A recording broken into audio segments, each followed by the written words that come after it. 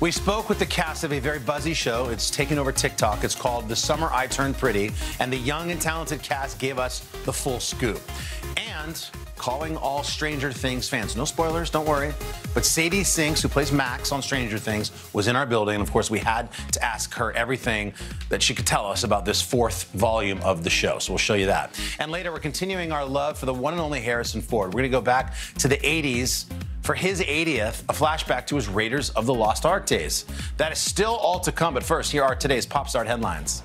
Prince Harry, the Duke of Sussex, who also happens to be the Chief Impact Officer of the Better Up Company, is out with a new project called Transform with Mental Fitness. The film is created to drive awareness on how a mental fitness practice can be beneficial regardless of background or even profession.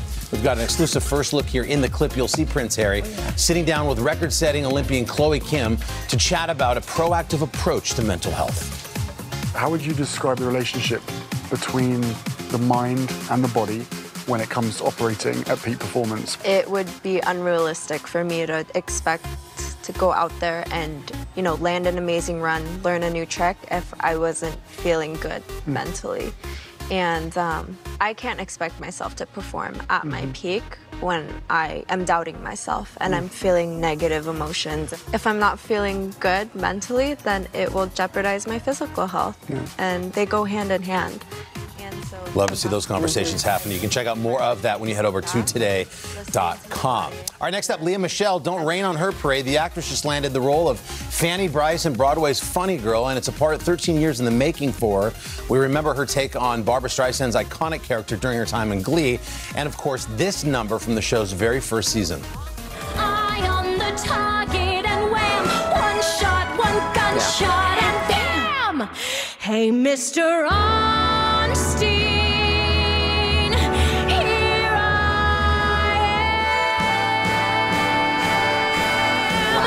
That's Savannah's favorite TV moment of all time. Oh, wow. Wow. Oh, everyone should watch that today. That's awesome. They should do a duet. Can we do that? I would watch that. I can't sing, but it's so awesome. That's She's gonna awesome. sing. That's awesome. Well, the casting news comes just one day after current Fanny Brice, Beanie Feldstein, announced that she would be departing from the show at the end of July, earlier than originally planned. Feldstein writing online that she had made the decision to leave the production. That decided to go in, quote, a different direction. As for the rest of the Funny Girl cast, there aren't any plans for a Glee reunion that we know of on stage.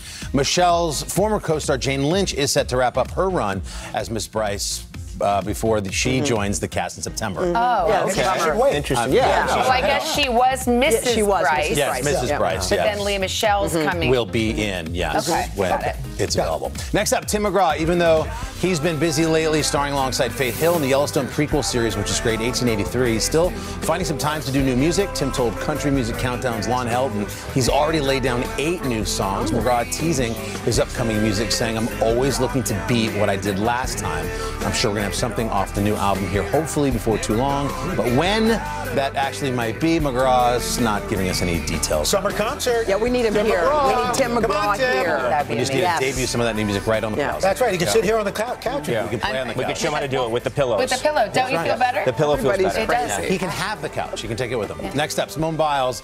Even after taking home Olympic gold, World Championship medals, and a Presidential Medal of Freedom, it turns out that Simone's still able to blend in with a crowd. Biles recently releasing this picture to her Instagram story, captioning the post, "Not the flight attendant trying to give me a coloring book when I bored."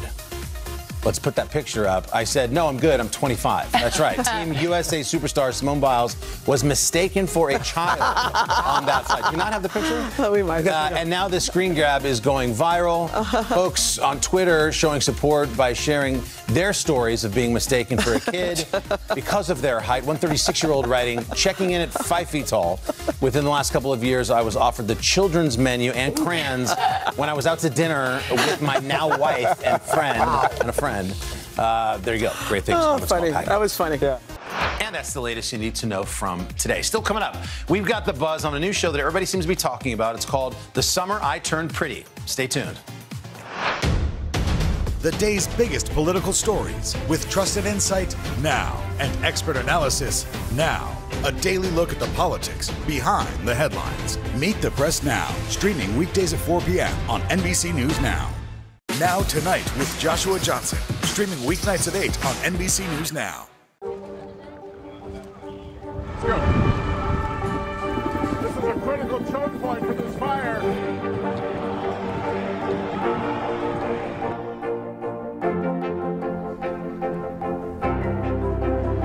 And good evening from New Orleans. Nice to really spend some time with you. Appreciate it.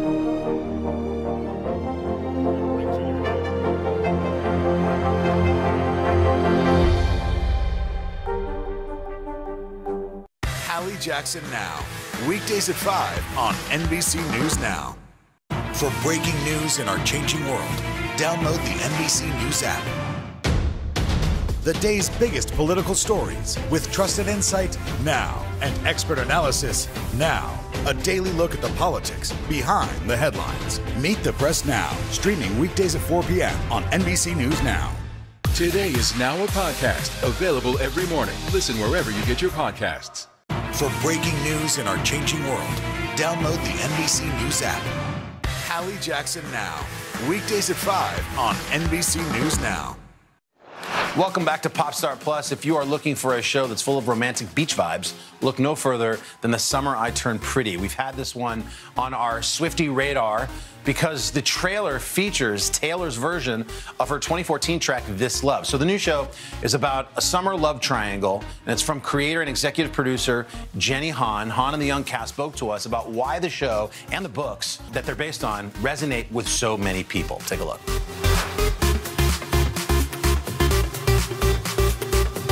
My family spends every summer in Cousins Beach with my mom's best friend and her 2 sons, Conrad and Jeremiah. The Summer I Turned Pretty is about a girl's coming of age. It's about her having one magical summer where a lot of dreams come true and also don't come true. But this summer, See you guys later. it's different. Damn, you look hot. Stop flirting with my sister. I play Belly. She is a 15, almost 16-year-old girl who is entering sort of this new chapter of her life. I felt that I could relate to her a lot, being, a teenager myself and being 16 not too long ago, and still sort of being in that period of so much change and really still figuring out like who I am and what my path looks like. So I really loved being able to bring that to life in her shoes.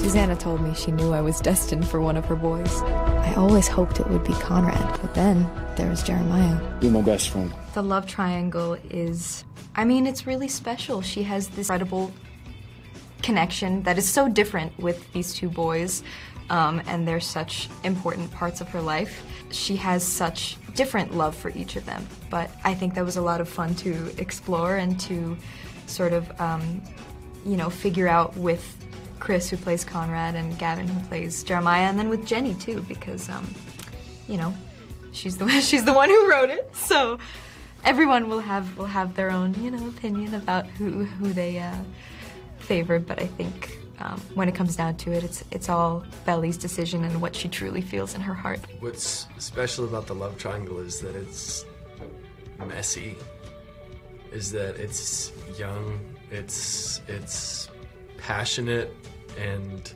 when things happen quickly, it leaves a lot of room for people to make mistakes, and a lot of room for people to try and cover up their mistakes with more mistakes, and just the snowball effect of things happening and the way that things affect each other and other people outside of the love triangle, and how the rest of the world affects them. And I think my favorite part of playing Conrad was just trying to figure him out, because he's sort of an enigma. And I had a long time from when I got cast to when we started filming, and it took me the whole time to really love him, which I do. But to be able to just find his ins and outs, what makes him tick, why he's so mean sometimes, it was fun as an actor, really fun. Jeremiah is so special to me because he is that life of the party, he is that golden retriever, and he really does try to care for everyone that's in his life. And I think sometimes that's at his own peril, and I think that his insecurities and his lack of confidence and trying to find out who he is in life and in all of his relationships, I think was so much like fun, and it was just so special to explore that on film. I play Stephen, a handsome yet vain high achiever. He's real snarky, and he's an older brother with a lot of love. I think that's a big defining characteristic. He leads with his heart, and that's probably my favorite part of playing him. That no matter what the situation is, it always comes from here. Yeah, we spent an absurd amount of time together. Sean and I lived across the street from each other, and we would just drive each other to work to spend more time with each other, to a point where we each got stuck at set a few times with no way home because the other person got cut early that day. But it was worth it because then we got to spend more time together. Yeah. You know? Always worth it. Boys might come and go, but a best friend is once in a lifetime. I think that The Summer I Turned Pretty really celebrates friendship between two women, and how, you actively make the choice to choose each other again and again. With Laurel and Susanna in this beach house and the world that they've created for themselves and for their kids, it's a choice that they make because they go back there every summer, and they are each other's person. And then we get to see some friendship on the teen side with Belly and Taylor. And as you grow up, I think you realize in many ways you're very different people. And you think, if I met this person now, we might not be friends, but there is some connection between the two of you where you will always really value and treasure that person because they've known you before you were you. And I think, so it's sort of different aspects of friendship.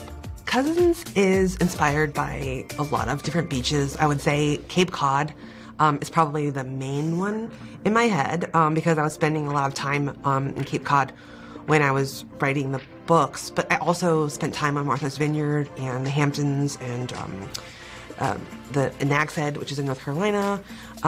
So I think I borrowed something from all of those beaches, and I think it's why these books have really resonated with people all over, because everybody has a beach where they're from or that they've been to as a kid. So people in Sweden or in Vietnam, can kind of imagine their own beach. There's something in the show for everyone. I think that there's a relationship between the parents, between the guys, between the girls, the guys and girls, and I think there's so much to explore for everybody. Well, guess what? You're in luck. We've got more with the show's rising star, Lola Tung. She spoke to Hoda and Michelle Collins about taking on her first series role.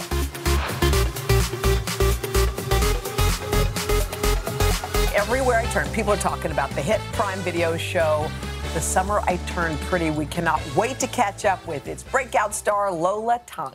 Okay, Lola plays Isabel, a teenager navigating a drama-filled summer with childhood crushes, beach bonfires, and the occasional dip in the pool. Take a look. 1, 2, 3. How's the water? Guys, I hurt my ankle. Come on. Good to go, girl.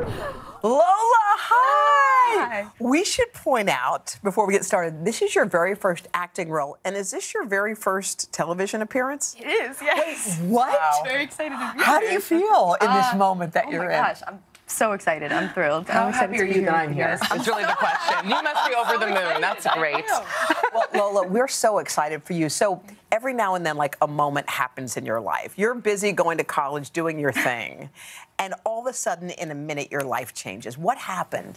Yeah, I mean, I was in my second semester of my first year of college at Carnegie Mellon in Pittsburgh, and I had just started working with my manager, and she sent me this audition and was like, I think, you'd be really right for it. And I sent in tapes, but I, was very focused on school and my education. I was studying acting. Acting. So, Okay, good. But yeah, I was very focused on school, and I sent in these tapes, and then I heard that they wanted me to test for the role and to read for the role, and I was like, oh my God, this could, really be something possibly. Changed your life, I feel. Yeah. How jealous were your freshman classmates that you got an Amazon show? I have to imagine they were furious. Everyone was so supportive and so wonderful. Yeah. I watched the show. Yeah, tell me. I have to say, it made me feel young. I felt like I was in camp, like it was like high school summer. I mean, how, I want to ask, shooting it. Yeah. How to do, like, feel as fun shooting it as it felt to watch it. Yeah. Absolutely, absolutely. And everyone in the cast is amazing and wonderful, and we had the best time on and off set. Well, by the way, it's two hunky guys are fighting over you. That's kind of a cool role to be in. Yeah, you know. Tell me about that part. Yeah, I mean, both Chris, who plays Conrad, and Gavin, who plays Jeremiah, are wonderful people and so easy to work with and so much fun to just be around. So I feel very lucky that, you know, we had such a wonderful friendship, and it worked out great. I think. And you think everyone would want a date on the show after? Well, that's the thing. No, I mean, really fun. Yeah, right? well, sometimes it can get, you know. But, you know, that's what I want to know about. See, that's why you're so good. What happened backstage, like behind the scenes? We all just hung out together, and we really, like, I made some incredibly close friends who I think I'll be close with for a really long time. I was just imagining what your folks might say, or think. Your mom is here. She's actually in the building. She's downstairs. What does she think of this turn of events? And were they all for you leaving college and taking this role? Yeah, both of my parents and really my whole family has just been so supportive throughout the entire thing, and they know that I love it and that I'm passionate about, you know, acting and about the show, and so they were incredibly supportive. And by the way, this show, which I've never heard of this happening, got a second season pickup before it even aired. How was that possible? I mean, I don't get it. You know, Jenny Han's incredible. You know, writer, showrunner, creator. She's amazing. And so you're in acting school and you're learning all the things that actors need to know, and then you get tapped in the middle of acting school to actually go act. You have to memorize the lines. And I don't know, do you have a photographic memory? How do you remember lines? I mean, I think it's just a matter of running through them, and we'd usually get new sides, or I mean, you know, sides every morning, and you kind of work on those in the morning. Do you have a technique that you use? I feel like not really. Nothing's but Yes. I do like to juggle to help me memorize. Okay, so tell me how that works in your brain. So you are juggling and... I don't know if it's just like the repetition of it that sort of helps it. Show me, how do you do it? Oh, gosh, okay. That's okay. Oh, now I'm nervous. No, there's no pressure. Okay, this is amazing. You're very, very good. I can't believe the lights. No, but yeah. So you're thinking of the lines as you're doing it? Yeah, usually I'm kind of just in my trailer, just going over the lines, and I don't know, maybe it's just do people watch you when you do it, or are you like private? Not usually. It's I kind would of think just private. Yeah. I'm so excited. By the way, this is such a fun moment in your career, and we feel so lucky that we got to have your very first television interview. Thank you so much. Well, we're so proud of you. It's Congratulations on it. Very likable. You know, you watch her, you like her. Well, that was cool. We appreciate hearing from Lola. We should mention the Summer I Turned Pretty is available on Prime Video. All right, speaking of buzzy shows, Stranger Things star Sadie Sink brings us into the Upside Down. Next.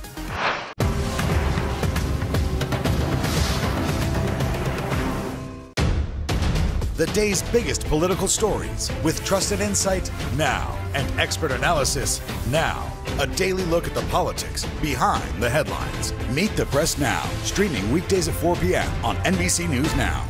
Welcome back to you today. We got a lot to celebrate on this Wednesday morning. It's good to have you along with us. You don't know when your moment's coming, but when it does, you take it.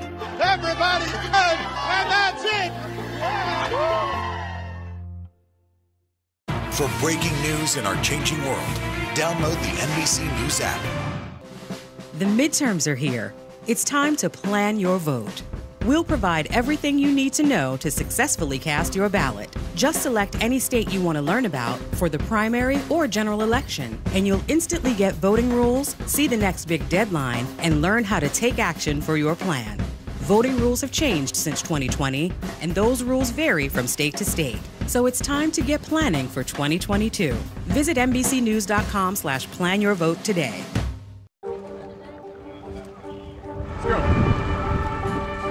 This is a critical choke point for this fire.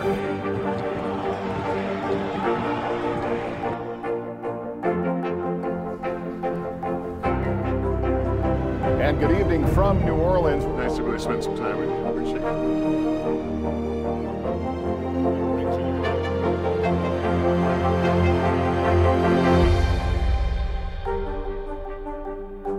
Today is now a podcast, available every morning. Listen wherever you get your podcasts. It's a can't-miss summer on Today. They are walking strong, elegant, and pretty easy to prepare. How to cut costs on your vacation? Vicky has the answers. Every single thing you need for the best summer yet. Only on Today. And welcome back to Popstar Plus. Sadie Sink has returned as Max Mayfield in the hit show Stranger Things, and she gave Hoda and Justin Sylvester a recap on what it was like to bring these dark episodes to life. As soon as the final 2 episodes of Stranger Things Season 4 dropped, Netflix crashed and caused a whole bunch of havoc for diehard fans. I had to call in a favor to watch it. And this just in, the latest season of the hit series just hit a major milestone, topping 1 billion hours of viewing. Okay, well, front and center is this season is Max. It's played by the very talented Sadie Sink. Max is being targeted by the evil Vecna. Oh, yes. So she has to come up with a plan to keep him from taking over her mind. Let's take a look. I just need to push him away, find a happy memory, and hide there. Hide in the light. You got a memory in mind? Yeah. It was a time when I was happiest. I mean... Okay, first of all, Sadie, hi. Hi. Secondly, Justin's mad at you because he missed part of his vacation in Mexico because he was watching your show. Watching your show. I told you sorry before. I'm still sorry. I'm sorry. But you were shocked because you didn't know about the 1 billion views. No, I just found out this morning that Netflix crashed, apparently. Yeah, it crashed. No one told me. That's wild. Now, what I love about you is not only are you a star of the show, but you are like an avid viewer of the show. You enjoy it just like the rest. Yeah, because, I mean, my character didn't come on until season 2, so I watched season 1 in like a day and was a huge fan. So even though I know what happens in the show, I still watch it. I'm like so excited to watch it every year. It's so crazy because there's a lot of Emmy buzz around this show, but Winona Ryder has been praising your acting skills. She called you a young Meryl Streep. We hate to say it, but we gotta say it. No, that's too big of a comparison to make, I think. But I mean, Winona's incredible, and she's so amazing to work with and to have as kind of like a role model for us kids. So to hear her like supporting us in the show in that way, that means a lot. Oh my! How old are you? I'm 20. Like you are. I had to think about. I'm you know 20. What I love? You come from a family of how many siblings do you have? I'm one of 5 kids. Of 5. Yeah. And another one of your siblings is an actor as yes. well. What do your parents think, or when they watch you? What is that like for them to see you blossom? I mean, it was always me and my brother Mitchell. Like we were just kind of like the weird kids who would like make our family like, you know, sit down and watch our like 10-minute long productions that we'd like choreograph and direct together. But then it actually, I think we just took it a little too far or something. But like our parents are incredibly supportive, our whole family really, and I think me going through it with my brother really helped. It was because it was like the two of us together. For sure. So, yeah. But how do you guys, because I know a lot of siblings who are in the entertainment business, they get a little competitive. And they get a little jealous. How do you guys just stay grounded and stay in that team mentality? I don't think there's never been any competitiveness between us at all. We're very supportive of each other. So yeah, he's my best friend in the world. So. Oh. Okay, can we talk about Taylor Swift? Yes. Okay, you adore her. She chose you to be in her video. That's incredible. How did you get the phone call, and tell us about that moment? Well, I didn't think it was real at first. I guess she was a fan of the show and then had me in mind for the All Too Well video. And so she reached out and I was like, of course I'll do it. And what was it like hanging out with her? Did you get invited to the 4th of July party? I've heard about these 4th of July parties. She's such a grounded, genuine person. So to have someone like that I can look up to, like, what's your go-to Taylor song that you love? Ooh, right now it's August. Yeah, that's a great song. That is a good one. But I want to know, because that's a good question. But in the show, when you go to when Vecna comes for you, you have to play this song. Running Up the Hill by Kate Bush is like the jam. But if you had to choose one song to get out of that nightmare, which one would you choose? Because mine would be Push It by Salt and Pepper. Okay? That's good. I get around from a lot of people with Push It going on. Yeah. I mean, I've been saying August. Also, this is Instant Crush by Daft Punk would be a good one for me. Daft Punk is a good one. What's yours? What would I do? I would probably do... Jeez. Bad Girls. Talking about bad girl, bad girl. Talking about bad. You were like, I don't even know what that is. By the way, you're incredible. Oh, thank you. Congratulations on all of your success. We're so happy for you. Thank you so much. So beautiful. What an impressive young lady. What a popular show. So thanks, Sadie. We should mention that you can find Volume 4 of Stranger Things on Netflix, but something tells me you already knew that. Coming up, we've got a glimpse of Harrison Ford during his Raiders of the Lost Ark days that you're going to not want to miss. The day's biggest political stories with trusted insight now and expert analysis now. A daily look at the politics behind the headlines. Meet the Press Now, streaming weekdays at 4 p.m. on NBC News Now.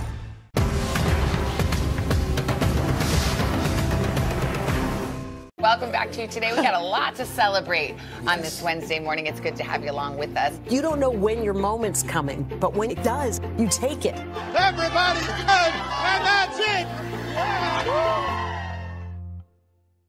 Today is now a podcast available every morning. Listen wherever you get your podcasts. Live from Ukraine, from Uvalde, Texas, from Mayfield, Kentucky.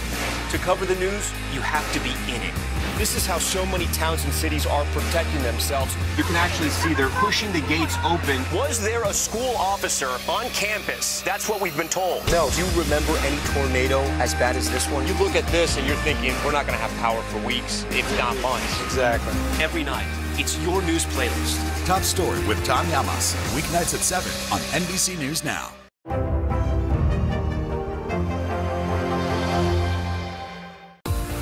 It's a can't-miss summer on Today. They are walking strong, elegant, and pretty easy to prepare. How to cut costs on your vacation? Vicky has the answers. Every single thing you need for the best summer yet. Only on Today. Welcome back. Harrison Ford is unmistakable as Indiana Jones ahead of his milestone 80th birthday. We thought we'd take a little look back here at him discussing Raiders of the Lost Ark, his first film where he stars as the adventuring archaeologist. And he did this right here on Today back in 1981. Take a look.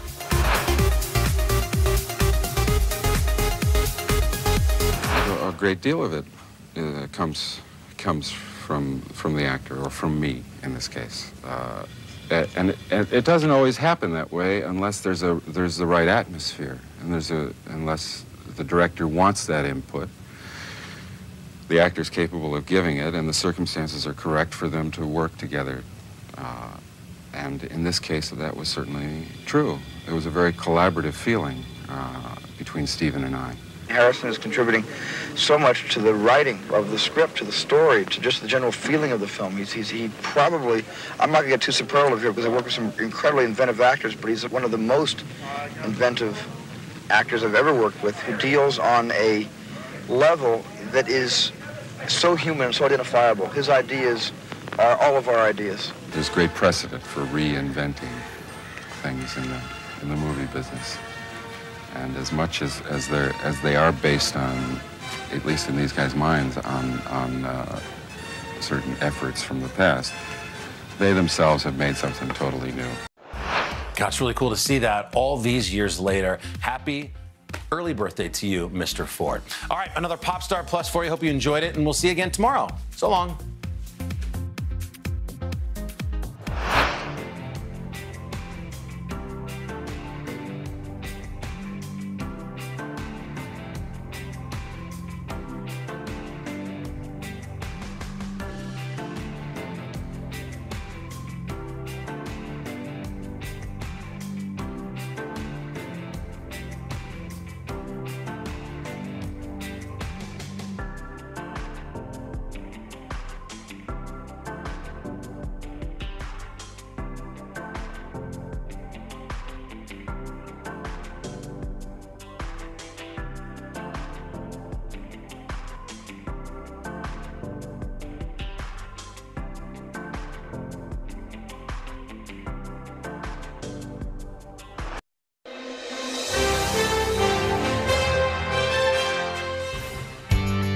Okay, I'm going to name 2 of the most popular movies of our lifetime, and I want you to pause for a moment and just remember the joy those movies brought to you.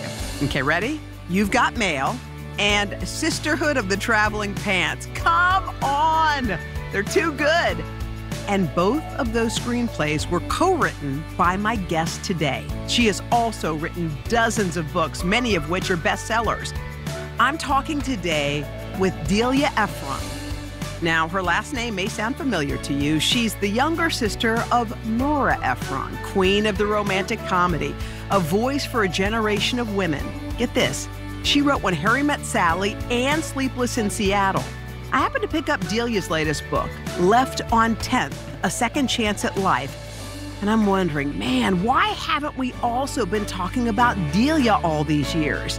Here's what you should know about Delia. Just like her sister, her writing is incredible. It's so beautiful.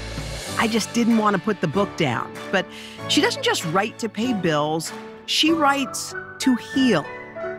Oh my God, I'm so excited to see you. You are brilliant. Come on. There's not enough dog ears or highlighters for this book. Oh my goodness. Thank you so much. Wow. That's wonderful. Wow. You're just what the doctor ordered for this time in life. Oh, thank you very much. That's really good to hear. Wow. First of all, what a delight it is to see you in person. I have to say, there are books that are packed with life lessons. This one's overflowing. It's called Left on 10th, A Second Chance at Life. And I want to talk about the second chance, but can I just talk about the first chance first? Can we go back to the beginning? Sure. Do you mind? Of course, okay. Whatever. I'm sure, Delia, a lot of people know you they know your last name very well, Ephron. Mm-hmm. A lot of people, of course, know Nora Ephron. I mean, I know for a lot of your life, you grew up and you have siblings. You've got Nora as your older sister. You've got 2 younger siblings. Mm-hmm. How would you describe yourself in the group of 4? Oh, I was the funny one. Mm-hmm. Oh, we all get the little label in the family, and that was my label. I'm not sure what my other sisters were labeled, but that was definitely, and every time I said something funny at dinner, my father would shout, "That's a great line, write it down." So, I mean, we're all 4 writers, and my parents were writers, and they were just raising writers. I mean, my mother was very proud that she had a career, and she was a screenwriter, and she was, really fierce about it. Mm. And that's what her daughters, you will go to New York and you will have a career. That's all she said. She never said a thing about getting married, having children, nothing. Wow. In fact, she often said, elope. Oh, she did? How come? Oh, yes. I mean, a mother of 4 daughters who was not the least interested in seeing her daughter's wedding. I mean, that was my mother. You say that she was a writer. She and your father were more than just writers. I mean, they were writers. Tell me some of the work they put out. Well, they wrote, first of all, you made a lot more movies then.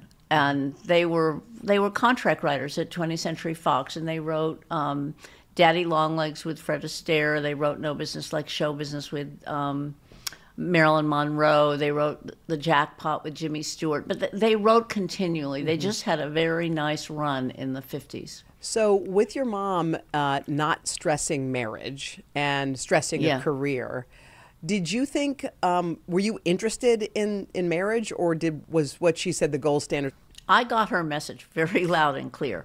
But I also saw a movie when I was about 11 called 7 Brides for 7 Brothers, which is the most, it's the romantic comedy of all time. I mean, it really is. It's all about Jane Powell. She marries this, in one afternoon, she falls in love with a backwoodsman and moves to the backwoods to make flapjacks for his 6 brothers. And all I wanted to do was get married and make flapjacks for someone. I saw that movie 16 times. I learned the power of a romantic comedy very young. Oh, wow. I really did. So there was a little war going on. Partly, I wanted to have a career. I wanted to be that child. And the other part of me, I just wanted this other life. If you were not writing, is there something else when you were a young kid that you thought you wanted to do? No. Look, my sister Nora she was like shot out of a cannon. And she was going to be a writer when she was 2. And we all knew it. And so for me to be a writer, well, I had to not just take on my parents' career, I had to take on Nora's career. But I sort of, look, you can blow your 20s and still have a life. And I did blow my 20s. I just married the first man who asked me, and I moved to Providence, Rhode Island. And I got to be about 28, and I thought, what am I doing here? You know, you have one life. You know, get this through your head. So at this point, I had a crochet business, all right? I was crocheting, and I went to a party in New York, and there was an editor there from Simon & Schuster, and I said to him, I know you'd never be interested in this, but would you like a book about crocheting? And he said yes. He said yes. And the next thing I knew, I wrote a book about crocheting. And I didn't think I was writing. I was sneaking up on it, you know. I was just writing directions for things. So then I started to think, you know, I think I want to be a writer. And I said to my husband, my first husband, that's a very important part of the story. I said to him, I think I want to be a writer. And you know how important it is to speak a dream out loud? Yes. And he said, I don't want you to be a writer. And I said, why? And he said, suppose you become famous. I don't want you to become famous. This is how pathetic I was. I said to him, I promise I won't be famous. I'm actually worried I've been keeping that promise. But anyway, I absolutely knew I had to leave him. I mean, if someone wants to crush your dreams with his big fat foot, you just better get out. And so you did. So was the breakup hard? Yeah. So then I called my girlfriends in New York, and I got on a train, and I left Providence. And that was it. I thought, I have 1 year. I'm going to be a writer in 1 year. I'm going to have to do something else. Okay. And I figured out, I mean, I had messed up my 20s so badly that I made a plan. I really recommend making plans if you're going to make big changes. Okay. And I said, in a year, I have to get published in the New York Times. That was your plan? That's the only thing that's going to launch me. Now, I hate to compare you to your sister, but where was your sister's career at this point? Oh, my sister was writing this amazing column in Esquire about being a woman, and she was an editor at Esquire, and she gave me one of my first assignments. But she was totally always she was always a mentor. Yeah. I mean, she just loved my work. And I was about 9 months, no, almost a year really. I was down to $500. And I was sitting at home eating chocolate pudding my way. The type you cook, you know, so it had skin on top. Film, yeah. And I was scooping the pudding out from underneath and saving the skin for last. And I thought, I'm eating like a child. This is how writers get ideas, by the way. This is ridiculous. And I thought, I'm going to write a piece about how children eat food. And I wrote 500 words about, they were just directions. I knew how to do that because I'd written these crochet books. So I wrote How to Eat Like a Child, and I sold it to the New York Times. Oh my gosh. And they ran, it was very funny. It ran on the last page of the Sunday magazine, and on Monday I was offered a book contract. You are kidding. No, and that book was a bestseller, a huge bestseller. What was your first book? How to Eat Like a Child and Other Lessons in Not Being a Grown-Up. Oh my God, brilliant. Uvalde, Texas, a small town that has become yet another landmark.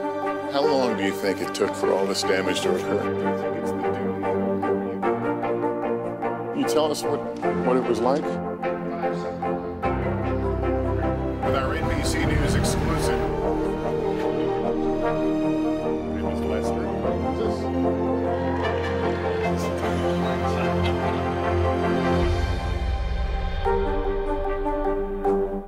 These days, it feels like the news never stops. So let's get into it. What's happening right now, what it all means for you for an hour every day. It can be hard to keep up, so let's get started together. Hallie Jackson Now, weekdays at 5 on NBC News Now. For breaking news in our changing world, download the NBC News app.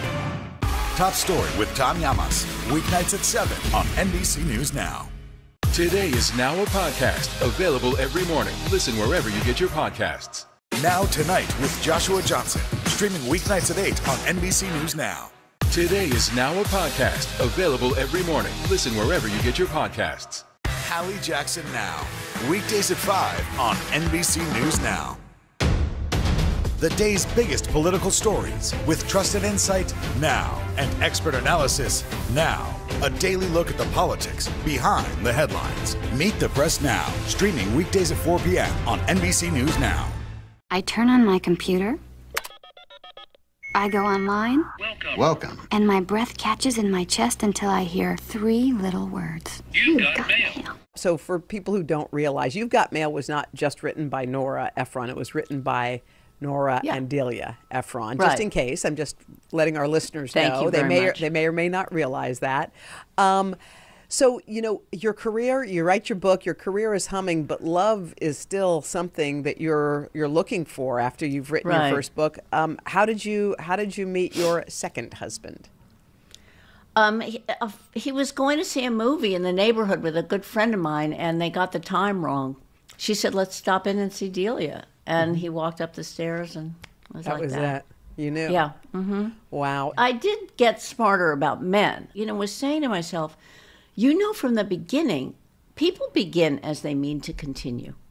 That is a rule I began to live by. People begin as they mean to continue. Okay. So, if someone shows up late on your first date, they are going to always be late for a date. Okay?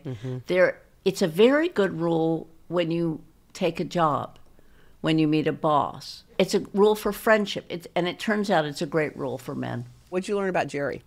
Well, Jerry's a writer, and I needed to be married to a writer, and he was just a wonderful man and very, very supportive. It was just a great match. How many years were you guys married?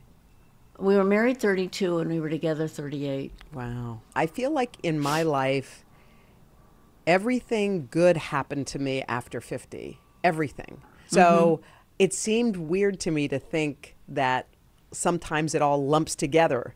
And also, conversely, sometimes the tough lessons all get jammed up at a certain time, too.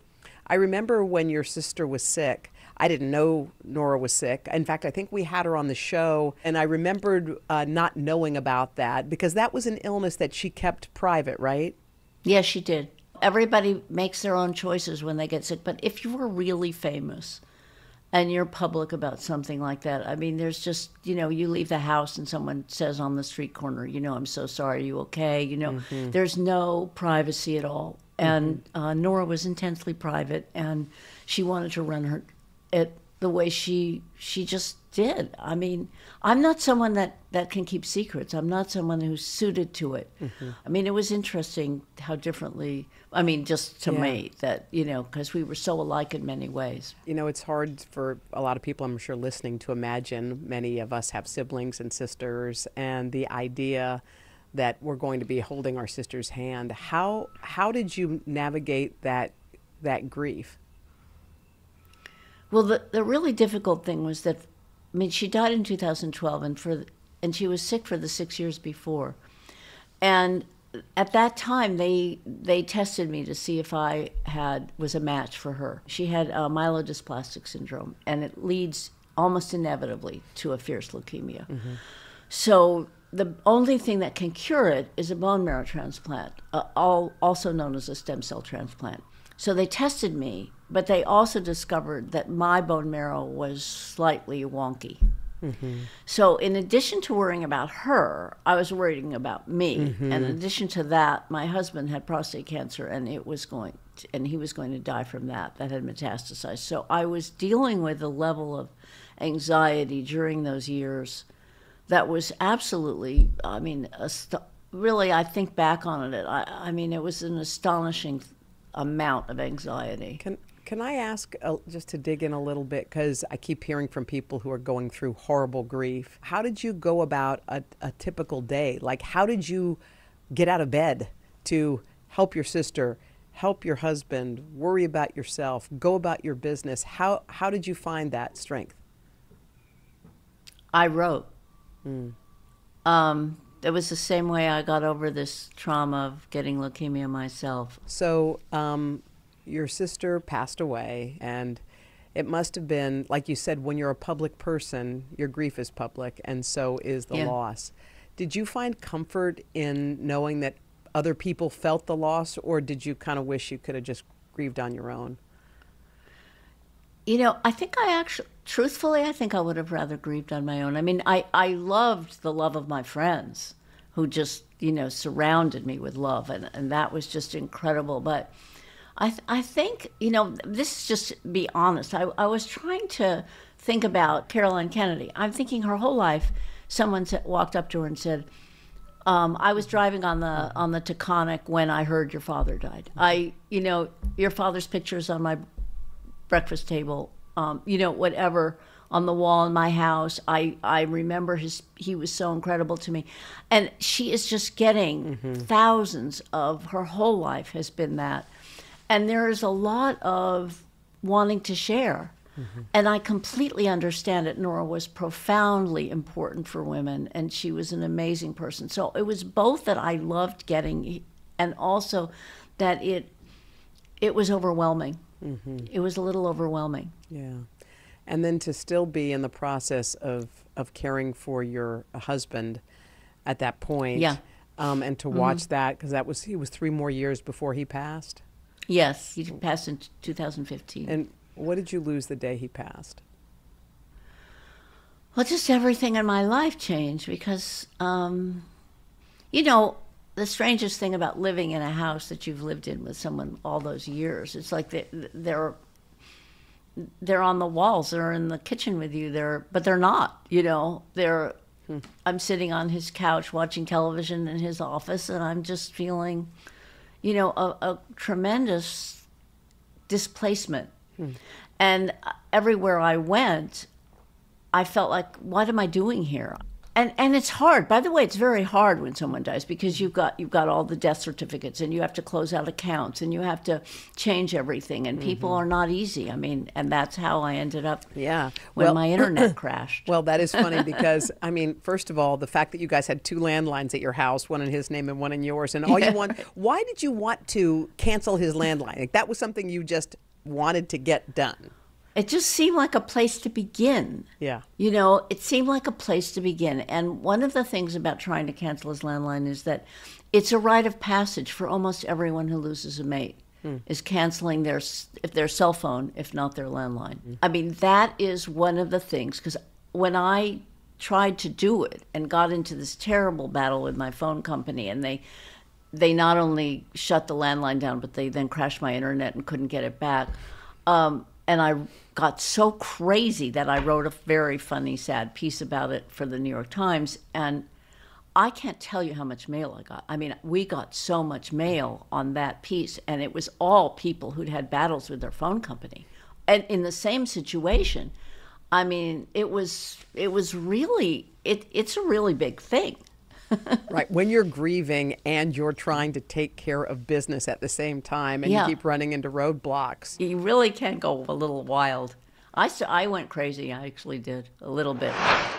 To cover the news, you have to be in it. This is how so many towns and cities are protecting themselves. They're pushing the gates open. Was there a school officer on campus? That's what we've been told. No. Top Story with Tom Llamas. Weeknights at 7 on NBC News Now. The day's biggest political stories with trusted insight now and expert analysis now. A daily look at the politics behind the headlines. Meet the Press Now, streaming weekdays at 4 p.m. on NBC News Now.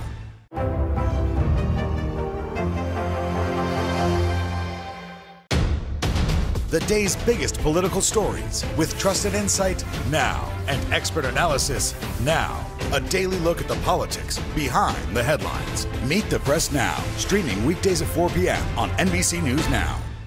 Top Story with Tom Llamas, weeknights at 7 on NBC News Now. These days, it feels like the news never stops. So let's get into it. What's happening right now, what it all means for you for an hour every day. It can be hard to keep up, so let's get started together. Hallie Jackson Now, weekdays at 5 on NBC News Now. Live from Ukraine, from Uvalde, Texas, from Mayfield, Kentucky. To cover the news, you have to be in it.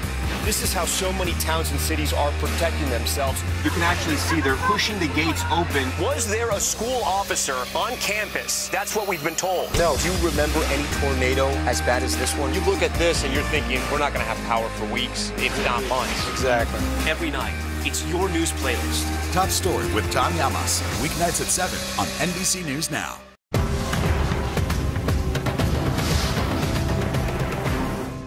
For breaking news in our changing world, download the NBC News app.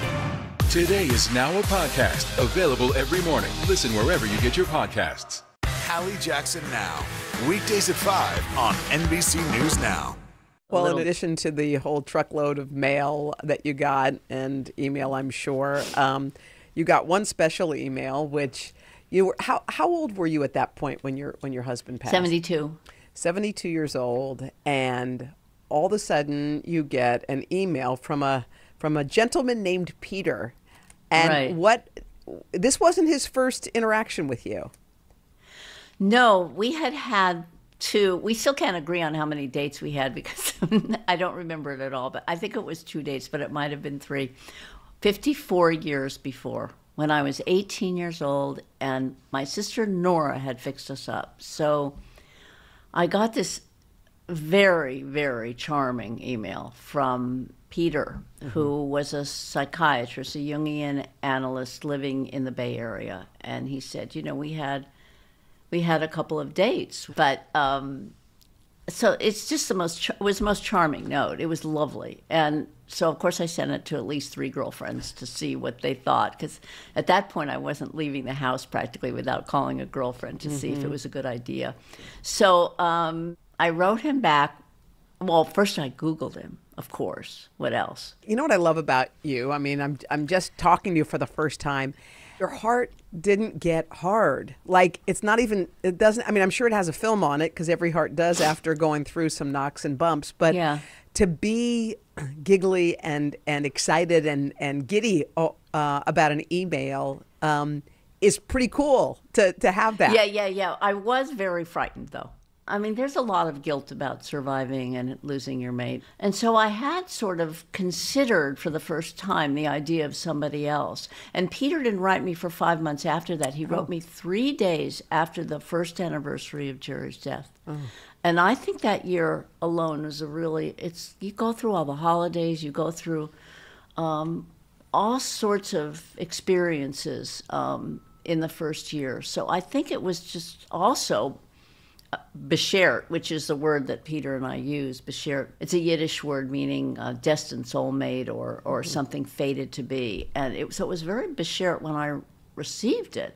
Let's talk about the guilt part, because that's an interesting piece. And I think anyone who's ever gone out on even a single date after losing a spouse must struggle with that. How did you deal with it? What did you do? Well, I mean, I remember when he finally did come to the house, which was he flew east then about 3 weeks later. And by that time we had completely fallen in love over email, you know. I remember him being in the kitchen and thinking that Jerry was there in the kitchen with us. Wow. You know, that I wasn't alone with Peter, that he was there. And I, after being so able to talk about anything, I was suddenly shyer, different, worried, and we had to really, in a way, start again when you're 72, when death is so close you can reach out and touch it, you know. And so I got very frightened that weekend, although I was extremely attracted to him, so that did mitigate it a bit. And he's a most wonderful person. Sometimes you meet a wonderful person like Peter and you're like, okay, I had my share of knocks. I've lost 2 people I love, and now it's finally time for my second love story to start. But your doctor gave you a blood test like she'd been doing over the course of a long time. And 10 years, every 6 months, she tested my blood to see if I was okay. And every 6 months she'd say, well, this is the most boring blood I've seen today, and send me off. She's a wonderful doctor. It was 4 months after Peter and I had just fallen head over heels for each other, and I went to my 6-month appointment, and it just came up leukemia. Just right there. It's so stunning to get a diagnosis like that, and it was confirmed that it was AML. But, you know, every leukemia is different under a microscope. In spite of it being that my sister had AML and I had AML, we had different AMLs, basically. Yeah. And my doctor just kept saying to me, you know, first of all, there are new treatments. I mean, it is amazing of blood cancer, the progress since 2012 when she died. Amazing. So there were new drugs and there were new treatments. And she said, and you're not your sister. Mm-hmm. Under a microscope, you're not your sister. That's all she meant. But for me, you know, I mean, I just tried to be, I spent the first years of my life just trying to do everything she did and failing miserably because she was going around the track so fast I couldn't keep up. But, you know, to say that to me when that I could survive and she wasn't able to, it was betrayal. Mm-hmm. It felt like betrayal as well as empowerment. You know, it was both things at once. It was opposites, you know, and I just kept saying to myself, you're not your sister, you know, and maybe you can have a different outcome. At the time, your boyfriend, Peter, in the middle of all this, who knows what someone's going to do when they find out that the person that they've fallen for 4 months is very ill. What did Peter do? He'd flown in after my diagnosis and we were sitting and I'm making French toast and I'm thinking about, you know, I'm checking into the hospital Tuesday and my mind is very... And he's sitting at the table and he says, we should get married. And then he kind of heard himself say it and he just like popped up out of the chair and said, will you marry me? And I said, yes. And because even Peter says he always knew we were going to get married. So I said yes. And then we went on Monday, we went and got a license and we bought a ring. And on Tuesday I checked into the hospital. And on Thursday I had my first chemotherapy, and on Saturday we got married. We had a very few friends come to the dining room on the 14th floor, and my friend Jessie presided, and we got married. At the hospital? Yeah, at the hospital. Do you think about how Nora might have had a play in this? I mean, how many times do you guys talk about that? Well, just, you know, I mean, Peter says we were not meant to be together when we were young. And that we met when we were meant to meet, and I believe that's true too. But there's no question I feel like she had a hand in it. Well, she had a hand in so much of my life, let's face it, but this was really something when he said that Nora had fixed us up. You know what she was always fixing me up, by the way. But she was? Never as beautifully as this, yes, right. Uvalde, Texas, a small town that has become yet another landmark. How long do you think it took for all this damage to occur? You tell us what it was like? With our NBC News exclusive.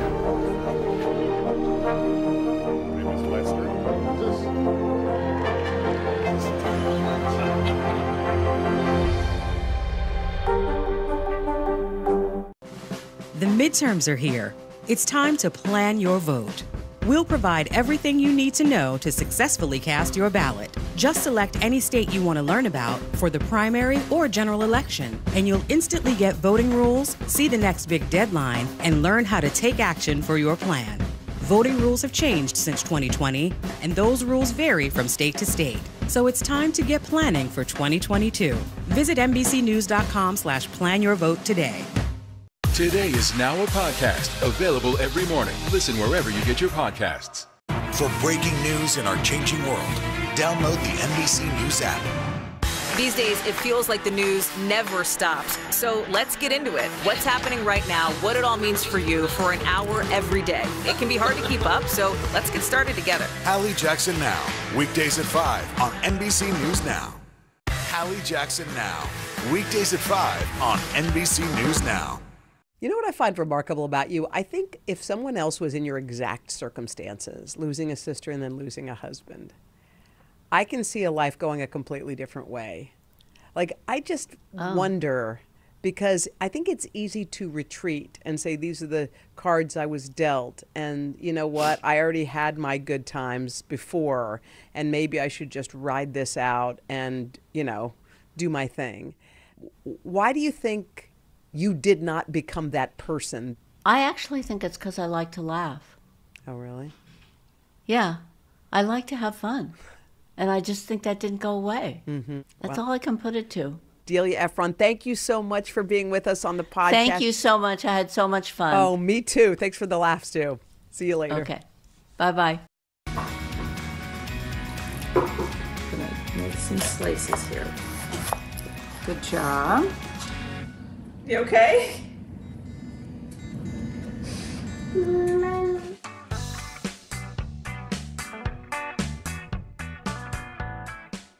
Welcome to Dylan Dishes, Cooking with Cal. In this Today All Day series, I'm looking back at some of my favorite Cooking with Cal recipes and sharing my top kitchen tips. Today's episode is one that we're calling Grandma's Greatest because it features recipes from two amazing grandmas. First up, you'll see me and Calvin whipping up my mom's pasta salad, and then we tackle my grandmother's short ribs. You know, one of the biggest obstacles timid cooks face in the kitchen is just not knowing where to start or what to make. Well, here's a good rule of thumb. Always cook what you know and what you loved growing up. Just think back to what your parents and grandparents always served. I've also found that family recipes are often the simplest, which is probably why our parents made them so often. This first recipe is proof of that. You only need 5 ingredients: pasta, canned tomatoes, black olives, parsley, and olive oil. Take a look. All right, so let's get the ingredients ready. How this thing works. So we're gonna use a can of tomatoes, but these are cooked tomatoes. They're not raw tomatoes. So you'll like these because they're cooked tomatoes, okay? Now turn that as hard as you can.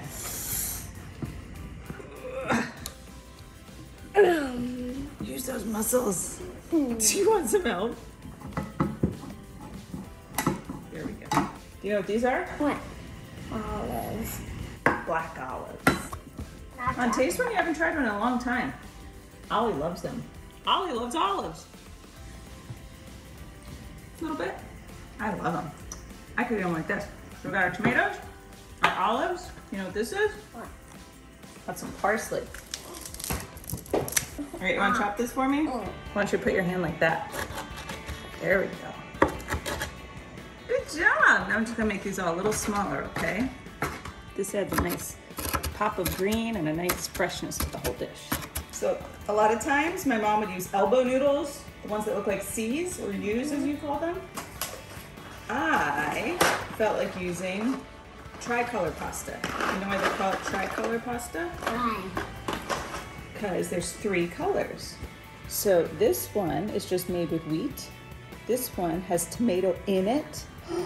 And what do you think's in this one if it's green? Broccoli. Close. What else is green? What's green and leafy? Celery. Well, celery has some leaves. What looks like lettuce? Spinach. Yay! Cool. I'm gonna dump this in, okay? While that's boiling, can you dump the can of tomatoes in here? Now all of the olives, the parsley. Ah, good call, buddy. Good idea. Now we wait. Can you taste that? Perfect. All right, draining the noodle. All right, I want to pour these into this bowl. Dump a whole bunch of olive oil in here. All of it? Not all of it. I'll tell you what. All around. Swirl it all around. A little salt. This will come out fast, so let's give it a big stir. Before we put this in the fridge to let it cool down, let's taste it, okay? You like it? Tastes even better when it's cold. So I thought this was such an easy recipe, but you guys had a lot of questions about it, so let's get to them. First, what's the last seasoning you put on this salad? Just salt and pepper. There's not a lot of seasoning or anything that goes into this salad, so if I sprinkle anything on it, it's really just salt and pepper. I'm a big fan of salt and pepper. Next question, did you drain the tomatoes? No, I put the whole can with the diced tomatoes and the liquid because some of the pasta absorbs some of that liquid, so it helps to add some moisture to the dish. Another viewer asked, do you think it would still be tasty without the olives? Yes. The thing that's the best part about this recipe is this is just a base. If you don't like olives, if you don't like parsley, leave them out. If you want to put some cubed cheese in there or some pepperoni, throw that in. Really, it's just about a base. And if you like it a little tangier, you could probably throw in some Italian dressing. It's just a basic pasta salad. This is the way we always made it, but feel free to change it up however you want. Another question about olives, are they sliced black olives? Yes, I kept this recipe even simpler by buying the actual pre-sliced black olives, but you can buy regular olives and slice them up. I bet if you like it tangy, it would even taste good with green olives too. And another question about the tomatoes. What brand of tomatoes do you use? I'm not that loyal to a particular brand, but I do love San Marzano tomatoes whenever you can find them, whether you're using diced tomatoes or you're using, crushed tomatoes to make a sauce. San Marzano tomatoes are just a little bit sweeter, so you don't have to add the sugar to them, and they're straight from Italy, and they're just absolutely delicious. Slightly more expensive, but totally worth it, I promise. The midterms are here. It's time to plan your vote. We'll provide everything you need to know to successfully cast your ballot. Just select any state you want to learn about for the primary or general election, and you'll instantly get voting rules, see the next big deadline, and learn how to take action for your plan. Voting rules have changed since 2020, and those rules vary from state to state. So it's time to get planning for 2022. Visit NBCNews.com/planyourvote today. Hallie Jackson Now, weekdays at 5 on NBC News Now. We'll meet Ukrainians who are defending their country one block at a time. When you were still in Kiev, could you hear the bombing? My name is Lester. Who's this? Hallie Jackson Now, weekdays at 5 on NBC News Now. Let's go. This is a critical choke point for this fire.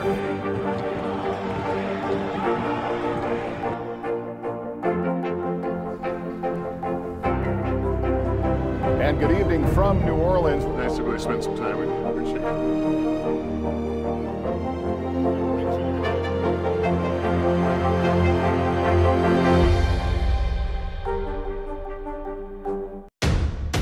The day's biggest political stories with trusted insight now and expert analysis now. A daily look at the politics behind the headlines. Meet the Press Now, streaming weekdays at 4 p.m. on NBC News Now.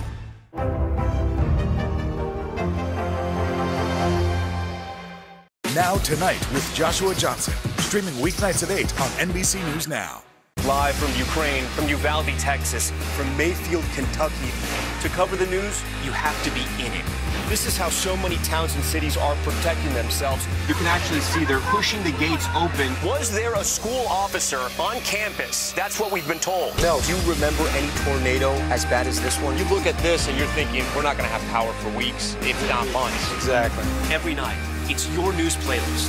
Top Story with Tom Llamas, weeknights at 7 on NBC News Now. Today is now a podcast, available every morning. Listen wherever you get your podcasts.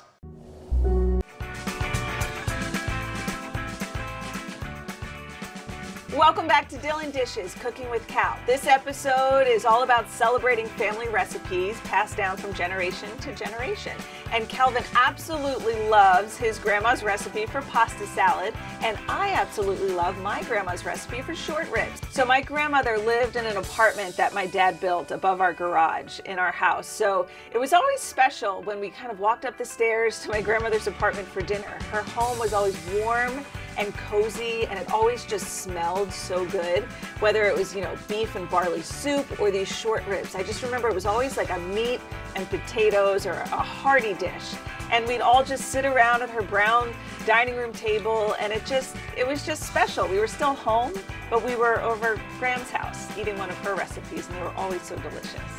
For this recipe, you'll need short ribs, paprika, chili powder, poultry seasoning, onion, tomato paste, egg noodles, peas, and salt and pepper.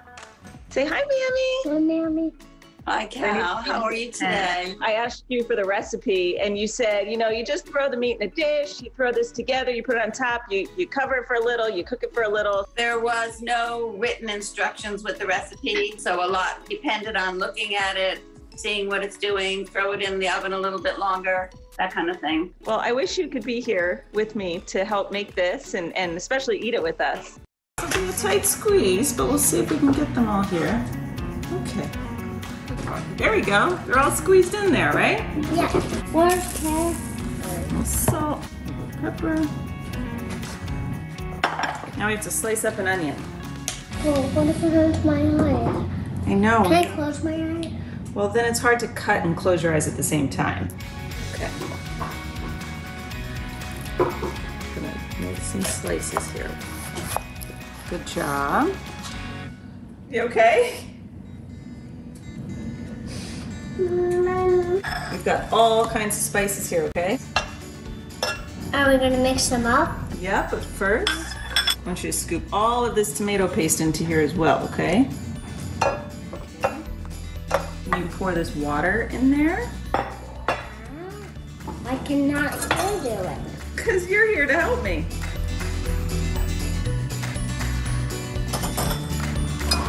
Okay, so now we're going to pour all of this all over our short ribs. Now we're gonna bake them. Then we're gonna bake them, you're right. So all we have to do, we're gonna cover this with foil. We're gonna bake it for like 45 minutes. 45 minutes. I have soccer, right? That's right.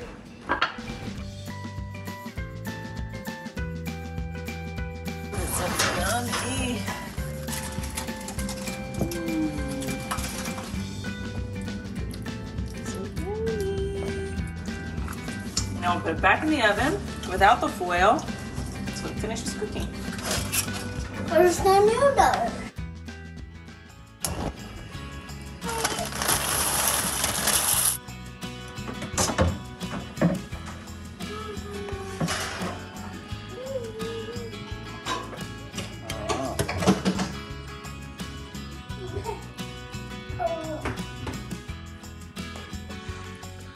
This tastes exactly like my grandma's. Is hers yummy? Hers is so yummy. One of the questions I get asked all the time is, what are the tools you use with Calvin in the kitchen? And knives are the big question because I'm cooking with a kid and here he is chopping some vegetables. So when I first started cooking with Calvin, I did all the chopping. I didn't want him anywhere near a knife. He did the stirring, he did the breaking of the eggs, he did all that. Then once he wanted to participate more, I found these knives. They're plastic knives. You can find them anywhere online. So they're sharp enough to cut, but they're not really sharp enough that Calvin would cut his finger. So the best vegetables this works for are something like zucchini, something like cooked potatoes. Hard-boiled egg would be good. Soft fruits like berries or pears. And, you know, it takes a little bit of strength, but at least it, you know, is not going to hurt them, and it kind of just gets them used to, you know, some knife skills. I would also, you know, kind of do this for Calvin. I'd chop this up with my knife and then just give him a little bit to just sort of learn how to rock the knife, learn how to keep his hands out of the way, and just really basic knife skills with soft fruits and vegetables. That's what these knives are good for. Eventually, it became a thing though where, you know, you're making soup and you're chopping some harder stuff like carrots and onions. So I needed to upgrade a little bit. And I found these great knives. This is an actual knife. I mean, it's sharp and it will cut through your hard vegetables. But the thing I love about it is it also comes with this shield. So it teaches you the proper way to cut. So Calvin can put his hand here and he learns, you know, you stick your finger through this hole, so he learns, you know, not to put his finger under here, so his hand placement is good on the knife. And then he learns to kind of rock, but look at how this is like a real sharp knife for a kid, but it's all safe. The hand that's holding the knife knows how to hold it properly. The hand that's holding the food knows how to hold it properly so that your fingers are kept out of the way. The thing I love about this brand is that it also comes with a peeler. Calvin loves apples and pears. Obviously he loves carrots, but he does not like the skin on anything. He'd peel a blueberry if he could. So the same kind of thing. You stick your finger in the hole, and then it teaches you to just have your fingers out of the way. So my job is to make sure he holds, you know, the right end and isn't like, you know, doing it the wrong way. And this thing's role is to make sure Calvin holds this the right way. So you can see how sharp they are. They work. So once your kid masters the plastic knife, I think it's good to upgrade to the real deal. The next time you go to your parents' or your grandparents' house, look through their recipe boxes. You may just find some delicious gems that you totally forgot about. But until then, I hope you'll try my family recipes and let me know what you think. For all these recipes, go to today.com/DylanDishes.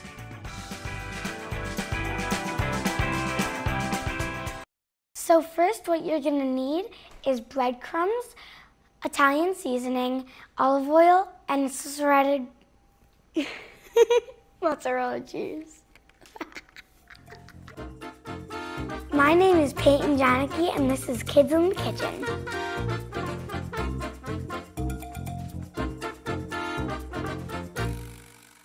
I'm Peyton Janicki. I'm 8 years old, and I'm in 3rd grade. My earliest memory of cooking is when I was younger, I used to help my grandma make apple and pumpkin pies for Thanksgiving. I love cooking with my grandma because she's very nice and she's also a really good cook, and at the end I get to eat it.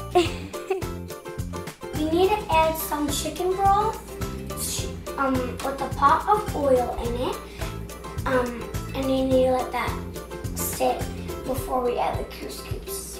My favorite thing about having my YouTube channel, Practically Peyton, it's basically just cooking and just like, it's not even hard for me. It's really fun. I love to cook for my mom, my dad, and my little brother, Michael.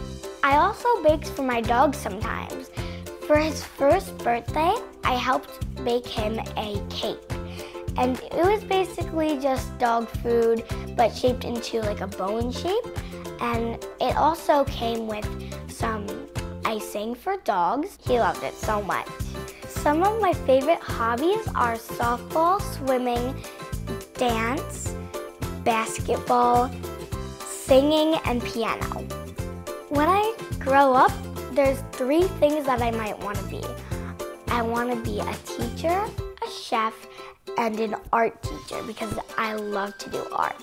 I think that cooking is basically kind of like art. I might put in the wrong ingredient and I still want to see how it turns out. It's basically like mixing paint colors. Today I'm so excited because I get to show you how to make Nanny's stuffed chicken breast and roasted broccoli. A couple of years ago, my nannies created this recipe because she was really good at making chicken cutlets, and she knew one of my favorite foods was pepperoni. So she magically put the pepperoni in the chicken cutlets, and it was amazing. Okay guys, let's get started. I'm so excited. Make sure you preheat the oven to 425 degrees. First thing is we are going to line this cookie sheet with foil, and then we're gonna spray it with some non-stick baking spray. I love using foil because it makes cleanup super easy. The first ingredients that you're gonna need is breadcrumbs, Italian seasoning, olive oil, and shredded mozzarella cheese. I like using shredded mozzarella cheese because you don't have to shred it. And it's just like so hard shredding it, and you can get hurt shredding it. In a small bowl, I'm going to add breadcrumbs, Italian seasoning, olive oil,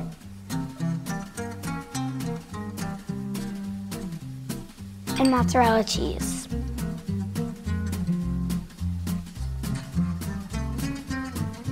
This is my topping. The cheese and the olive oil are going to make the chicken brown, crispy, and delicious. So now you're gonna grab your thin chicken breast, salt, pepper, mozzarella cheese, pepperoni, and sour cream. The thinner the chicken breast, the better, because we're kind of making a pepperoni sandwich. And the bun is the chicken. Place half of the chicken breast on the prepared foil.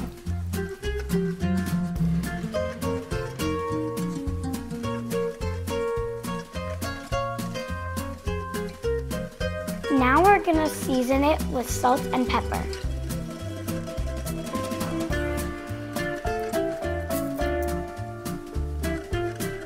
This is like sprinkling fairy dust.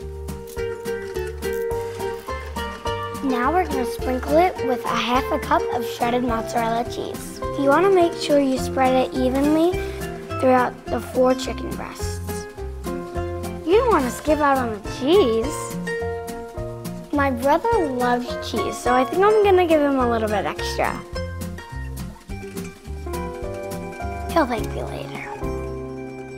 My favorite step of this whole thing, adding the pepperoni. So you want to add 3 pieces of pepperoni on each slice, each piece of chicken.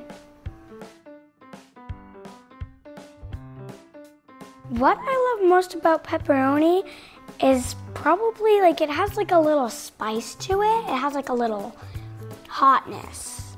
I love pepperoni so much. I even eat it for breakfast sometimes. And secretly, I try to sneak it into all of my recipes.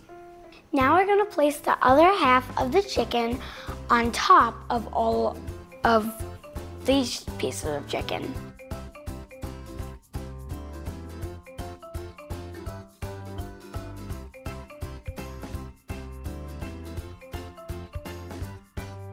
Now we're going to put a thin layer of sour cream onto the chicken.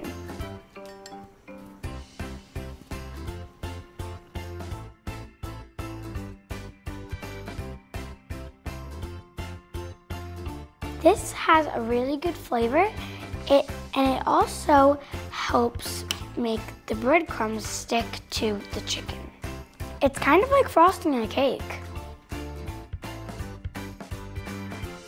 Now we are going to put the breadcrumb mixture on top of the chicken. I like this breadcrumb mixture because it makes the chicken like nice and crispy, and it gives a different but good flavor. See, this is the magic of the sour cream because it's sticking perfectly.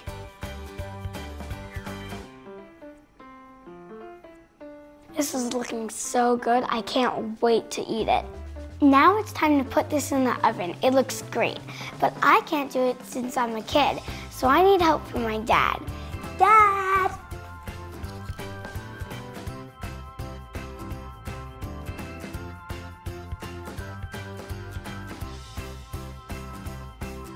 Now we're gonna bake that for 20 minutes, and in the meantime, I'm going to bake one of my most favorite side dishes, roasted broccoli. Uvalde, Texas, a small town that has become yet another landmark. How long do you think it took for all this damage to occur? Can you tell us what it was like? With our NBC News exclusive. Ms. Lester,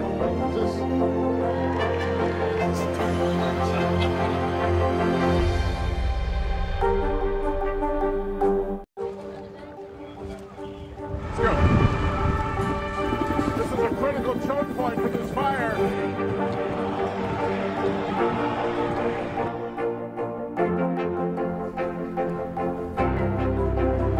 And good evening from New Orleans. Nice to really spend some time with you. Appreciate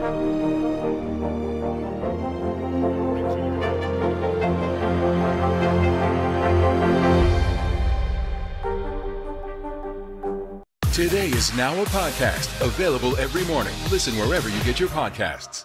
Now Tonight with Joshua Johnson, streaming weeknights at 8 on NBC News Now. Hallie Jackson Now, weekdays at 5 on NBC News Now. Uvalde, Texas, a small town that has become yet another landmark. How long do you think it took for all this damage to occur? Can you tell us what it was like? With our NBC News exclusive. Ms. Lester,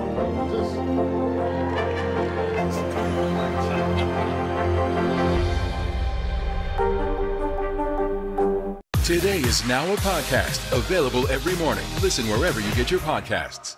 For breaking news in our changing world, download the NBC News app. We'll meet Ukrainians who are defending their country one block at a time.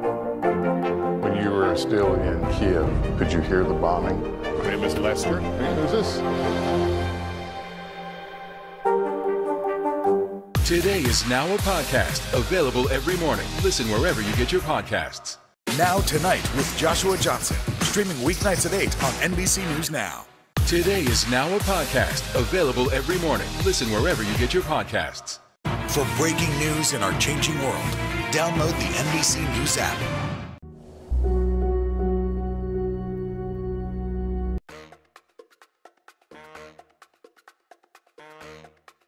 Fun fact, it is actually like when you get any vegetable and put salt, pepper, olive oil, and garlic powder like on top of it and bake it, it'll taste amazing. I actually won't eat broccoli any other way. I always make it this way and I love it. Now the first thing we're gonna do is cut the broccoli into florets, but you can also just pull them apart. And then you can have a parent cut it a little bit more after.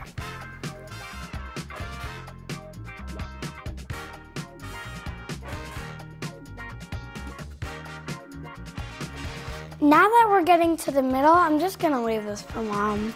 Mom, can you come help me? Let's cut the broccoli. Make sure they're at a similar size so they roast evenly.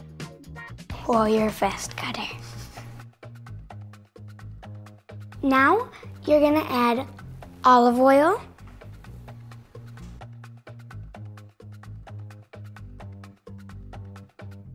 salt,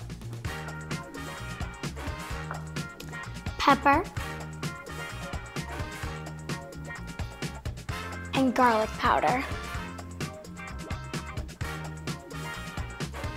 Now you want to mix this really well. And cooking can get messy, so do it with your hands. It feels like, I don't know, like, have you ever like felt foam beads for like slime?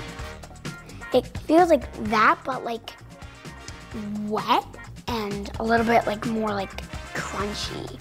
You want to make sure they're in one row or layer, because if it's not, it'll just steam instead of getting all like crispy and delicious. It's time to put this baby in the oven, but I need help. Dad?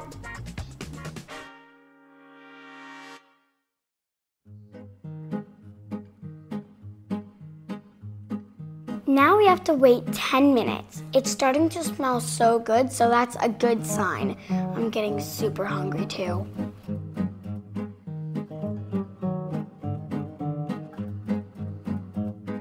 Look at how amazing this looks. It looks so delicious. The chicken, it looks so crispy and good, and the broccoli, the same. It looks very crispy and good. I imagine it in my mouth, tasting so good. All right, let's plate it.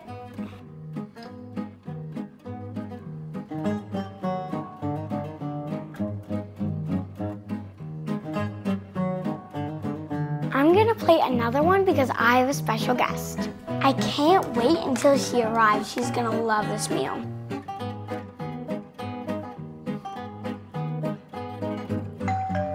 Oh my gosh, perfect timing, she's here.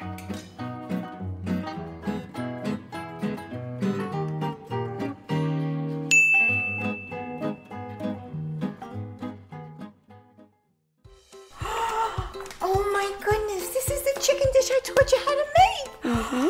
Peyton, it's beautiful. It smells delicious. That's what you were sniffing when you just came in. Oh, I can't wait to eat it. Thank you so much. You're welcome. You did a great job.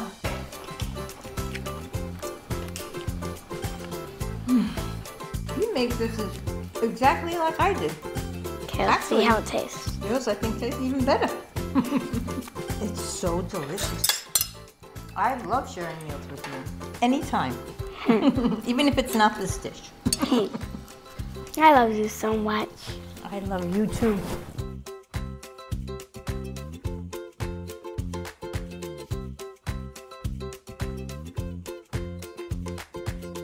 I loved having you guys in the kitchen today. I hope you'll keep this recipe in mind and share it with someone special too. Bye!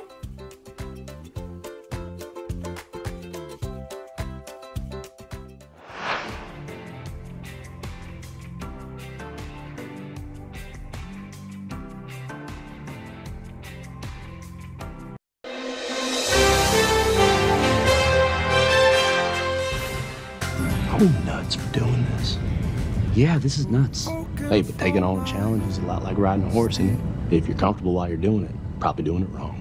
Ain't that the truth? The wise words of Ted Lasso, the wise man Carson returns. You know, we all love Ted Lasso, and one of the reasons is he's just always so optimistic. And there's a reason that all of us should be channeling our inner Ted Lasso, because there's a new study out, guys, that basically says if you're optimistic, if you see the world with a glass half full, you actually live longer, an extra 4 years, in fact. Yeah, this is it was a study, it was a women's health study, so this has to do with women. I'm assuming it applies to men as well. And they followed a large group of women over a long period of time. Most optimistic, nearly 160,000 women were involved in the study. They had a 10% greater chance of living beyond 90. Wow. You know what? I'd like to put an exhibit up. Her name is Sammy Cotby, Hoda's mother. She's 86 years old. Yeah, the most positive, beautiful, full of life, does everything. Where have you seen that before? You know what's funny about her? But it's true. We go to the beach and it's cloudy. She'll go, oh my, I think I see some sun. We don't see it. No, it's coming. But I think she has that thing of fixing your gaze on the beautiful thing instead of the trash in the road. Yes. She's done it since we're kids. How do you do that? I think it's like what she chooses. Like, what would you choose to look at in this moment? Is it hot in the studio? Is it beautiful? Am I sitting next to a wonderful person and a great table? Or am I thinking to myself, oh, it's raining outside? Well, you know, the other thing is it probably makes you live longer. Yeah. But even if it didn't, it makes your today better. That's true. You know? You make the people around you feel better. Yes. Some very hopeful news for the tens of thousands of Americans who are diagnosed every year with rectal cancer. It's one of the most lethal kinds. Well, in a new study, an immunotherapy drug delivered unheard of results. Every single patient involved in this trial seemingly cured. Yeah, that headline just grabbed us. NBC medical contributor Dr. Natalie Azar joins us with what we need to know. Dr. Azar, when I saw this headline, I was like, this is a miracle. This is what we've been waiting for. It's a small group, just 12 people, but what does this particular study tell you? I know, Hoda. I'm so happy to be reporting this morning. So this was immunotherapy that is used in what's called locally advanced rectal cancer. So that's stage 2 or stage 3. That means it's gone to the lymph nodes, but it hasn't metastasized. And the standard of care for this kind of cancer usually involves chemotherapy, radiation, and then surgery, which, as you can imagine, leaves people with significant disability. And only about 25% of those folks will have a clinical remission. With this immunotherapy, the patients that they study, they want to enroll 30, they've enrolled 16, we have data on 12. All 12 of them experienced a complete clinical remission after 6 months. It's astonishing. I know, and it's like, you almost want to say that again, because yes, it's a small number, but that's 100%. Yeah. And the researchers involved in this trial have said, what makes this so different? Because not all immunotherapy is this dramatically successful. Is there something about the gut microbiome? Like, they're sort of speculating as to why. But nonetheless, this is what happened. It's important to note that immunotherapy, of course, does not work for every person with rectal cancer. Only about 5 to 10% of people with rectal cancer have that right mutation that this particular drug targeted. But nonetheless, for the folks who experience this kind of, treatment response, it is life-changing. I mean, a lot of folks are watching and listening and wondering, what could this mean for other types of cancer, other treatments? And so this is what is so special and unique about immunotherapy, is that it's not specific to an organ. It's specific to this mutation that multiple different cancers actually have. So it was used in rectal cancer, but it's being studied in a variety of other cancers. I think we have a graphic for our viewers. It can be used in gastrointestinal cancers, endometrial cancer, breast, prostate, bladder, thyroid, and these researchers are also enrolling folks with early pancreatic cancer, which we know, of course, is traditionally very challenging to treat. We know you're going to keep your eye on this one. That's a Dr. big one. Azar, good news. Top Story with Tom Llamas, weeknights at 7 on NBC News Now. Uvalde, Texas, a small town that has become yet another landmark. How long do you think it took for all this damage to occur? Can you tell us what it was like? NBC News exclusive. Name is Lester.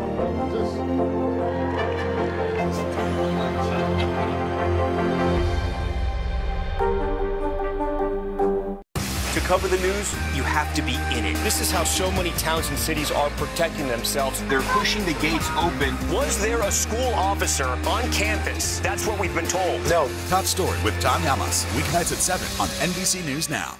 Top Story with Tom Llamas. Weeknights at 7 on NBC News Now. Uvalde, Texas, a small town that has become yet another landmark. How long do you think it took for all this damage to occur? Can you tell us what it was like? With our NBC News exclusive. Name is Lester.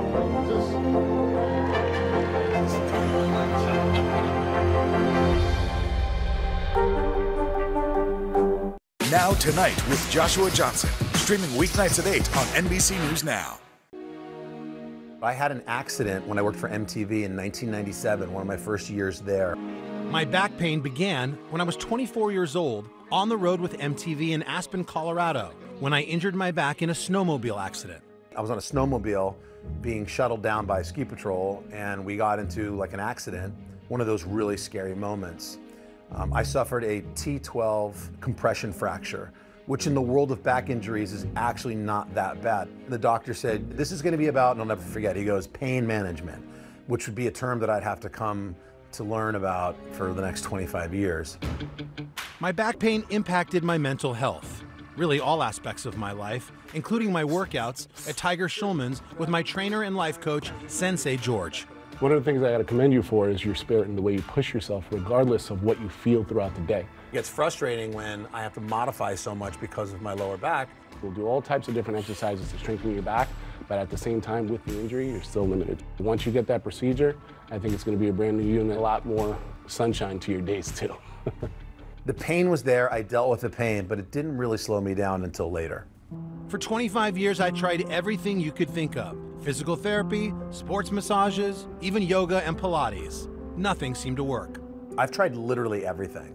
So this procedure is really considered my Hail Mary. It's like the last thing I could do to possibly get relief because honestly, nothing really worked. It's affected my interaction with my family, it really has. The one thing I love to do is just get down on the ground and let them jump on me and roll around and play. And that's the stuff that I can't do, especially with Goldie, my 2-year-old. I'm like, okay, here we go. And I have to get low. And it's like, I ooh and I aw. Like, I mean, I've turned into my father. To help solve my back pain management doctor Kiran Patel, who's director of neurosurgical pain at Lenox Hill Hospital in New York, told me about a breakthrough procedure called Intracept. The Intracept procedure is a procedure for patients who have vertebrogenic back pain, meaning the bones in the lower back are what's causing the pain. And these are patients who've had more than 6 months of pain and have failed conservative management. We're able to now see through MRI and imaging a much clearer look as to what exactly is going on in there. So let me actually show you Carson's MRI, and you can see the type of changes that are in the bone. What we can see here at the bottom levels of his spine, L5 and S1, we see that there are these white changes here, and that signifies those modic changes, the changes in the bone that are causing his pain. To stop the pain, the doctor goes in with a probe, heats up the nerve root. That prevents the nerve from sending signals to the spinal cord and then the brain. So you can think of the basivertebral nerve ablation like turning off notifications on your cell phone. And that's gonna essentially cut off the phone call that your back makes to your brain every time you move and you go, ouch. It's just not gonna get that signal. You're just gonna interrupt a phone call from my vertebrae to my brain.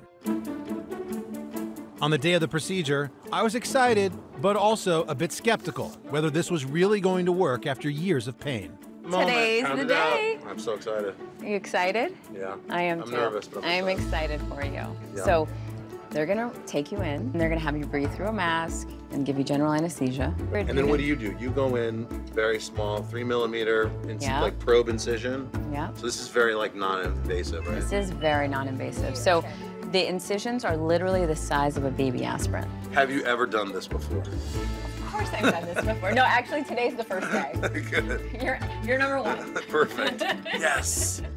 from somebody who's like suffered from like lower back pain for so long, it's almost too good to be true. Come on, everybody, pump it up, slow clap. Here we go, come on. I love you all, it's been nice seeing you. Hope to see you on the other side. Doing jumping jacks.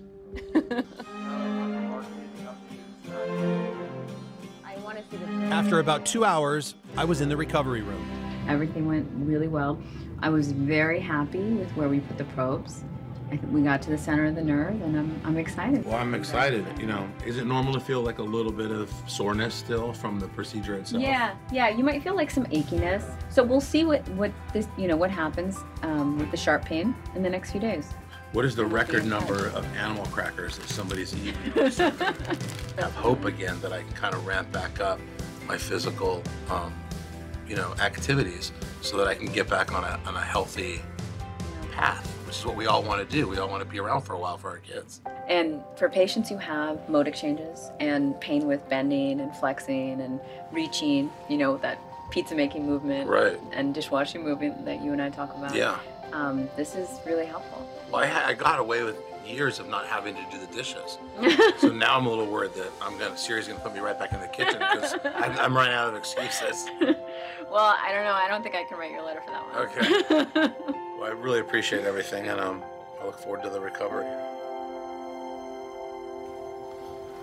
All Look at that. Let's go. Look at you. Carson. Sure, do the dishwasher. Look at you. Feels good. It really does. A couple of things I just want to say about it.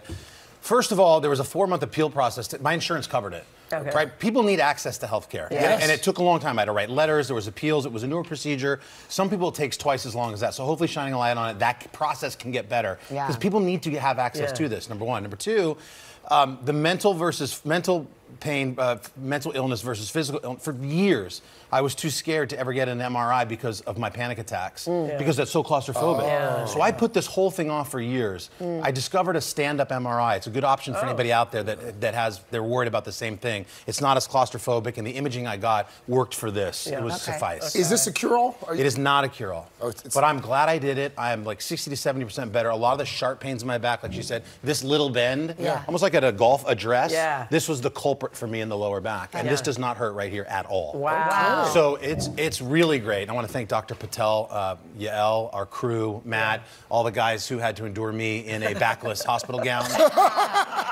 Very sorry about that, fellas. There's the crew right there. They were fantastic. Oh my gosh. And what else? Yeah, and it's been really. I'm ramping up the physical activity now, but I mean, it gives you hope if you have back pain. I mean, you wear pain. You don't even realize you're wearing it anymore, constantly groaning and... Well, by the way, you mentioned the mental aspect, too. It's like when you're in pain, that also you is teeter on depressing. depression. Yes, absolutely. But you know what? Last night, we had a barbecue with my family and friends, and my kids came over to me and said, Dad, will you play running bases with us, which for years I have not done. And I looked at him, I said, you're damn right I will. And you beat him. And I got out you there smoked and him. just sat there and just threw them all out. Wow. And that's what it's about. Yes. It's not about anything else to me. That and dishes, just doing dishes. No, not the dishes. Funny thing, I still can't do the dishes. It's weird. Different set of muscles. The day's biggest political stories with trusted insight now and expert analysis now. A daily look at the politics behind the headlines. Meet the Press Now, streaming weekdays at 4 p.m. on NBC News Now. It's a can't-miss summer on Today. They are walking strong. Elegant and pretty easy to prepare. How to cut costs on your vacation. Vicky has the answers. Every single thing you need for the best summer yet. Only on Today. Uvalde, Texas, a small town that has become yet another landmark. How long do you think it took for all this damage to occur? You tell us what it was like? With our NBC News exclusive.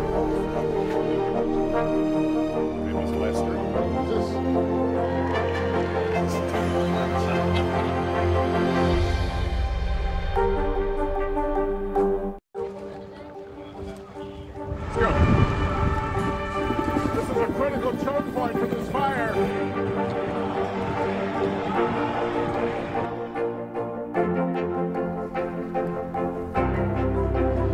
And good evening from New Orleans. Nice to really spend some time with you. Appreciate it.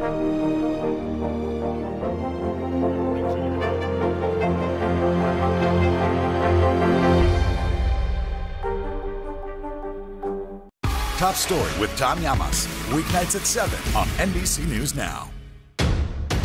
The day's biggest political stories with trusted insight now and expert analysis now. A daily look at the politics behind the headlines. Meet the Press Now, streaming weekdays at 4 p.m. on NBC News Now.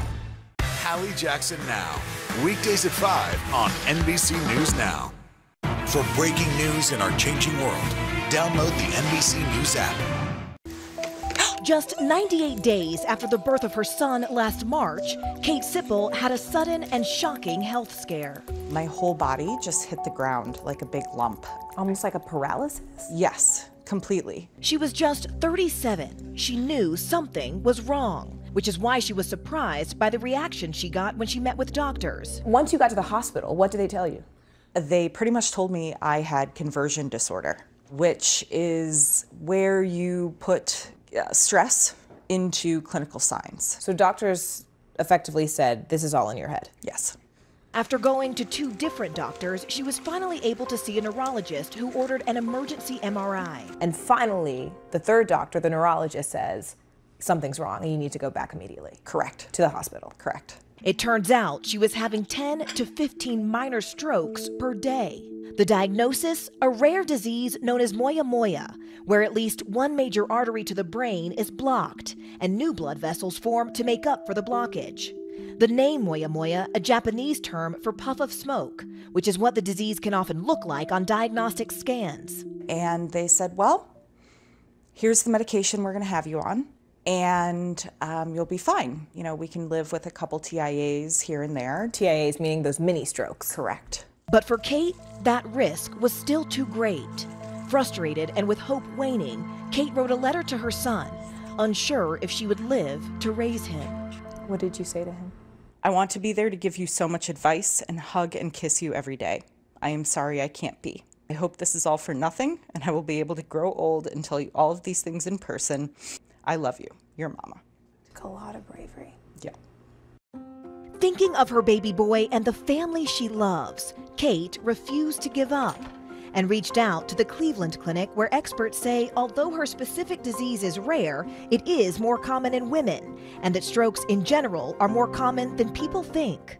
In fact, every year, nearly 800,000 Americans suffer from a stroke, nearly 240,000 of them experiencing transient ischemic attacks, or TIAs, also known as mini strokes like Katie's, which can be harder to detect and often serve as a warning for a larger stroke to come.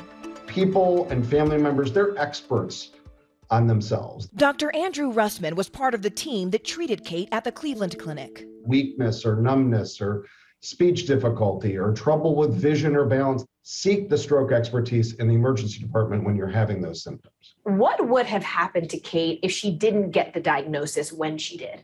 The fact that she didn't ignore her symptoms, that was the critical difference in preventing her from having a more disabling stroke. For Kate, the diagnosis came just in time. In November of last year, Cleveland Clinic doctors were able to do a bypass surgery, creating a new source of blood flow to her brain. She's been stroke-free ever since. Since the surgery? None. Not a single mini stroke? No. Do you feel any of the numbness or tingling or paralysis? No, not at all.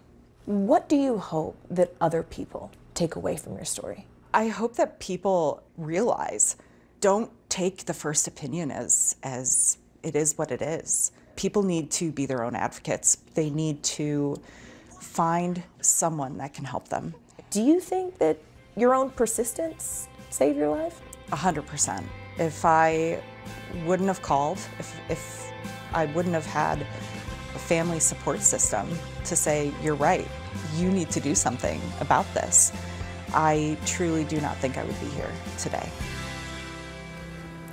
So a reminder to everyone watching, if you do think you might be experiencing signs of a stroke, experts really stress the FAST method. So F for face drooping, if one side of your face is uneven or numb and you're unable to do something as simple as smile evenly. And then there's A for arm weakness or numbness, S for speech difficulty, and if you're experiencing any of these, T means it's time to call 911. Well, it's so good that she kept going back to doctors after the first or second time. She did. But her symptoms at first first weren't so noticeable. It wasn't something that was like a big red flag, was it? And that's what's crazy. Yeah. I mean, she said the doctors just kind of didn't believe Yeah. her. They thought it was psychosomatic. But Yeah. instead, she says you really have to pay attention because if you have tingling Yeah. in just one side, like your arm or your Yeah. leg, that's something to pay attention to. But also a headache that's just so severe or unrelenting. That's the type of thing that they say you should really focus on and pay attention to. And then go to your doctor and fight like Kate did. But to your point, being an advocate. Being an advocate for your own health care is But also trust your gut. Yes. I mean, you know Yes. your body. If you think Yes. like, but by golly, I just know there's something wrong, trust yourself. Get that Exactly. No second matter opinion. how old or young or Yeah. how unusual you may think that is Yeah. for your age bracket. Good for her for She's telling that Morgan. story. Of course Thank you, not. Morgan. A new study out this morning published in the BMJ Global Health Journal reveals that more than 14% of people worldwide have or have had Lyme disease, which you can get from ticks. Over the last 20 years, researchers found the numbers have been going up, and men over the age of 50 who live in rural areas are the most at risk. NBC News medical contributor Dr. Natalie Azar joins us with more. Always a worry, especially in summertime when you're out in the woods with kids. 14%, does that strike you as a big number? It did strike us as a big number, absolutely. And I think, the way I would frame it is this. If you are unlucky enough to get bitten by a tick that's carrying the bacteria that causes Lyme, but you're fortunate enough to present with sort of very classic symptoms like a flu-like illness followed by that characteristic rash that looks like that bullseye rash, the diagnosis in that scenario is fairly easy to make, and antibiotics instituted early can definitely be quite effective. But as we were discussing before we started the segment, a lot of folks don't have that rash. Only about 3/4 of patients do. And if you don't treat early, you can develop these long, rather debilitating symptoms, joint symptoms. Yeah, I was going to say, how do neurologic. you know if you have it? That's the problem. So, So early on, Yeah. there is that characteristic Yeah. rash that we always talk about. But after that, patients can present with, central nervous system Fatigue, yeah. headache, and Sure. real actual neurologic deficits as well as heart So and how do you cardiac protect things. yourself if you're going out? Exactly. So here's sort of the rule of thumb. Know what to expect before you even go outside. You want to definitely use repellent. So that is something like an EPA registered repellent, and also treat your clothing and your gear with permethrin. I think we have a thing for folks. You want to do long sleeves, you want to wear long pants, tuck your pants into your socks, avoid those wooded, high, grassy areas, walk in the center of trails. When you come back in, shower right away, shower, wash your clothes in high heat. Really quickly before we let you get out of here, there's also some news this morning about a new drug that's been approved or about to be approved to treat alopecia. Yeah. A lot of folks deal with this. Leads to hair loss. It's called Alumiant. Alumiant, yeah. So this is really significant. About 300,000 people in this country have severe alopecia, and about a third of them would be candidates to be treated with this new drug. It's in a class of medications that's been around for actually quite a while, used to treat rheumatoid arthritis, and this one, Alumiant, actually is used to treat some patients with severe COVID-19. A word to our viewers out there, it is an immunosuppressive medicine, so your doctor definitely has to review things that you need to be monitored for and surveillance while on the medicine, but a huge boon for patients who suffer with this condition. Alumiant. Thank you, Dr. Azar. Hallie Jackson Now, weekdays at 5 on NBC News Now. The midterms are here. It's time to plan your vote. We'll provide everything you need to know to successfully cast your ballot. Just select any state you want to learn about for the primary or general election, and you'll instantly get voting rules, see the next big deadline, and learn how to take action for your plan. Voting rules have changed since 2020, and those rules vary from state to state. So it's time to get planning for 2022. Visit NBCNews.com/planyourvote today. Welcome back to Today. We got a lot to celebrate on this Wednesday morning. It's good to have you along with us. You don't know when your moment's coming, but when it does, you take it. Everybody's good, and that's it. Hallie Jackson Now, weekdays at 5 on NBC News Now. For breaking news in our changing world, download the NBC News app. Today is now a podcast, available every morning. Listen wherever you get your podcasts. The day's biggest political stories with trusted insight now and expert analysis now. A daily look at the politics behind the headlines. Meet the Press Now, streaming weekdays at 4 p.m. on NBC News Now. Now Tonight with Joshua Johnson, streaming weeknights at 8 on NBC News Now. Hallie Jackson Now, weekdays at 5 on NBC News Now. All right, we are wrapping up our series, Try This Today, with a look at some alternative methods of healing. And of course, always check with your doctor before trying something new. But I think this is so important. So here to walk us through integrative wellness is integrative wellness expert, Dr. Taz Bhatia. Good morning to you. Good morning. These are all things that I think can, and it's not a prescription. Nope. It's not, these are just natural methods to, I think, help you thrive, in my opinion. Definitely. So let's start with an alternative healing method of, it's called EFT tapping. Hoda introduced us to this one. I know, I'm so excited that she does this. And, you know, this is everything we're going to talk about today is about really managing stress and cortisol. Okay. And these are things you can do at home. They're super cheap. You don't have to pay for them. So face tapping comes from the world of Chinese medicine. Your face is a reflection of your entire body. All your emotions are stored there. So there are key points throughout the face that help us to release emotions if we take advantage of it. So the top of the head, you can start there. You can go right above these eyebrows. Right under the nose here is a powerful one, right here under the eyes, and even under the chin and the collarbone. So Dylan just asked you to do it to yourself. I mean, Hoda did it for some of us. I noticed my shoulders went down. She said a little something as she did it, but I mean, is there a method to it, or? There is a method, and we can get super technical about it, but just start somewhere. And I would say about 3 to 5 seconds per point. Yeah. And go in about 4 or 5 rotations. Spend about 3 to 5 minutes a day on it, doing it yourself, and you have an easy way to really bring the stress down. It centers you, doesn't it? And release a lot of the emotions that we just trap. All right. You know, all over. This is another one that I am a believer. And I know you did this one as well recently. Yeah. So these bowls are often used in sound baths. Is that right? So how does this work? So these are fun. So these basically use the power of sound and vibrational energy to bring cortisol down and to help you really get into a relaxation state. And what is cortisol? So cortisol is a stress hormone. Most of us are just doing this all the time, right? So this is a way to bring it down, to calm the nervous system down a little bit. And the science behind it is using those overlapping vibrations to get you into that state. And it's so easy. Again, something you could do yourself. You just take the stick, hit it on the side. You can drag that sound out. And then you can also do overlapping vibrations. And how hard you go and where you go determines sort of what happens with the sound. And so each vibration has some sort of effect on the body in terms of relaxing you. And how long should you do this one? I mean, even 5 minutes a day can make a difference. Wow. And there's really neat studies here with veterans and PTSD and how it really made a difference for them. That seems really cool. Yeah. All right, dry brushing doesn't seem as relaxing because this brush is a little hard. Well, it has a method to its madness, believe it or not. So the way dry brushing works is really to stimulate our lymphatics. Our lymphatics are so overlooked and so ignored, and they really help us to detox, help us to move things around, improve our circulation. So this is simple. You want a hard bristle brush because you want to go in circular motion, and you want to go kind of up and towards the heart because that's what's improving overall. And you do. Actually, that's one of the purposes of dry brushing is to help exfoliation, to improve circulation. There's some studies that show it breaks down cellulite too, but overall, just a great self-care sort of modality that you can use anywhere. Use it in the shower. Again, but always on the arms, or no? You can go. You can start at the bottom and go all the way up and come towards the heart and come back out. So it's a full body wellness. I can see this being something that calms you down. Yeah. So Dr. Taz, I love. You've got one of these. I've got one of these in my office. I've got them at home. Essential oils and vaporizers. I love this stuff. I have it everywhere. So essential oils. Now it works in a couple different ways. So that's not very calming, but that's okay. But when we're inhaling, sound bath. There we go.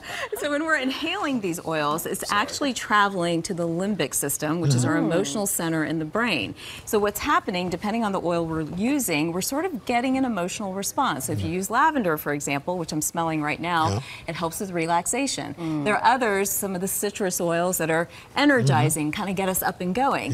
When we use it topically, then they're absorbed through the skin and they work in a different way. So again, how easy is this, right? You can carry it around. You're having a stressful moment. A little put dab. it on your put it right behind your ears. And you're good. Inhale. I love that. These and it's pretty. No, not at all. Not at all. And you can get them just about under $20. most you can get them supermarkets anywhere. now. This is Dr. Taz, thank you so much.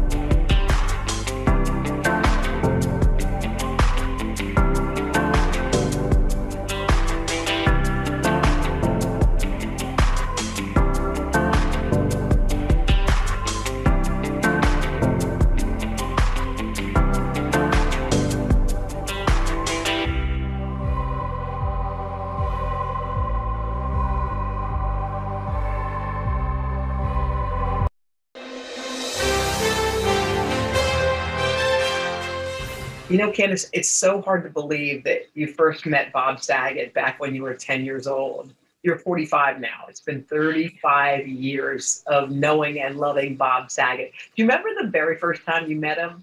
I do remember. I do. We were doing our pilot episode for Full House, and Bob is so tall. You know, he's 6'4", and I was 10 years old. I'm still not that much taller than when I was 10, but he kneeled down to me and got eye to eye with me, and he said, "Hi, I'm Bob, and I'm going to be your dad. I'm playing your dad. So I want you to feel comfortable, and we're going to be friends." And he was just so warm and inviting. And I remember that as a kid, he made me feel instantly comfortable with him. And he was just so sweet. And it really kicked off an incredible 35-year friendship.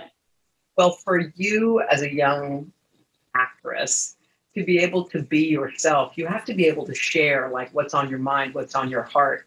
Mm-hmm. Was he a place that you could go to do that? He was. It's one of the things that made Bob so special.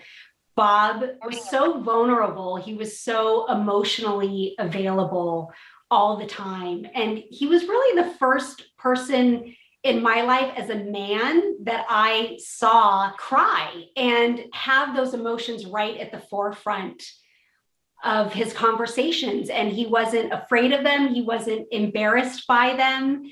And that's what made your connection with Bob so great. And that's what made mine so great with him, because I felt so safe with him. And it was like there wasn't anything that I couldn't say or share with him, and he would be right in that moment with you.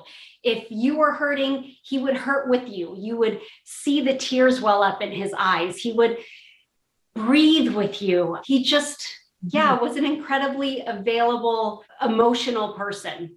I mean, that's so, I understand why you didn't forget the moment when you watch a grown man tear up in front of you. Do you remember anything specific, or do you just remember those emotions? Well, there's a lot that I remember because we've been friends for so long. And, you know, Bob has dealt with so much death in his life with his sisters and his uncles and his parents. So Bob was never afraid to talk about it and show it. And, you know, he always dealt with that in a comedic way, but there was always so much sadness and hurt behind it. And that's how he handled it. So there were many times, I mean, I literally growing up with Bob, and not just on television, but we were friends. Like Bob is my whole, not only childhood, but my teenage years. I mean, we used to go to Jerry's Deli all the time, and we just drive around and listen to music. And sometimes we'd have those conversations. Like he would just like feel his sister's presence, and we would just sit and feel that, you know. Bob is a remarkable person, and I've never had a friendship like the one I've had with him, and that's why it makes it so hard. You said Bob is a remarkable person. You talk about him like he's here still. I can't believe he's gone forever. I just can't. My brain has not comprehended that yet. You know, I think for even TV viewers, again, you might think like, oh, he played your dad on TV, but Bob was so much more than that. I mean, really one of my closest friends for 35 years. So to think that he's not here and we're not going to have that last, you know, another joke or another hug or just another bit of ridiculousness in life is it's almost unbearable for me to think about. What did you lose when he passed?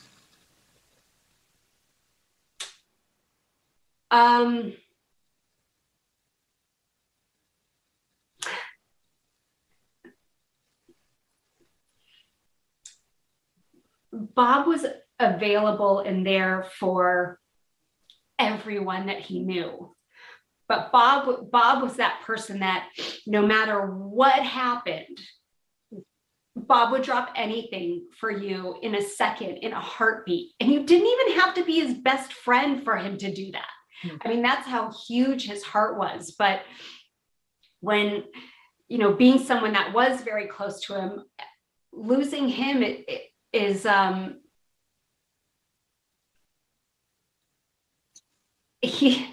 I don't, selfishly, I just think he was just someone that you could count on and would love you no matter what, and be there. And so there are very few friends in life like that. And that is the hardest part of the loss, is just that friendship that's unconditional, that, I mean, it's a lifetime, but I guess our lifetime is, you know, finished on earth for now.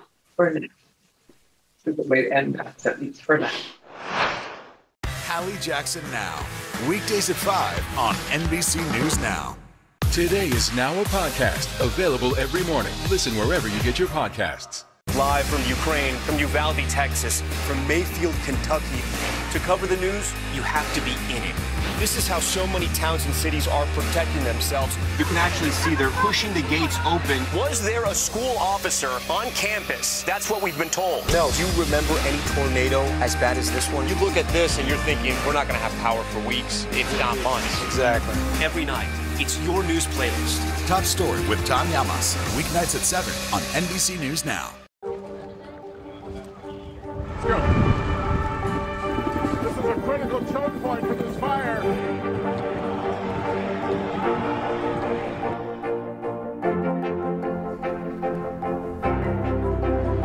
And good evening from New Orleans. Nice to really spend some time with you. Appreciate it.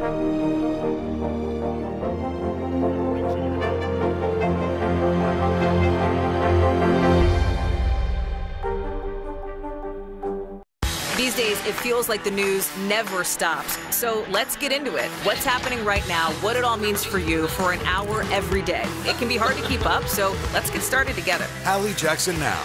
Weekdays at 5 on NBC News Now. Top Story with Tom Llamas. Weeknights at 7 on NBC News Now. It's funny because when I watched John Mayer break down, and I watched John Stamos, and I watched you, and I watched all these people in his life, I don't think America realized just how many people he touched. The number of people who have come out, the tributes, the beautiful fundraising events that are going on. I don't think I've seen this in my lifetime with someone in Hollywood that is so universally loved and cared for. And it just struck me. He was all that, wasn't he? He really was all that. It is remarkable to me. I mean, I've always known how special he is, his close friends do, but Bob was friends with everyone and from all walks of life. Mm-hmm. And so to see so many people coming together, I'm glad that the world is getting to hear how much more there was to Bob. He was a great humanitarian. He tirelessly raised money for Scleroderma Research Foundation over the years. He would drop anything for anyone, and he just had a heart of gold. Mm-hmm. And on top of it, he made you laugh. Like it was the best combination of all different traits that you could imagine together. And that was Bob. You know, you remember the first time you met him, and I wonder what was the last communication you had with him? It was just 2 weeks before he passed. I'm actually going to grab my phone.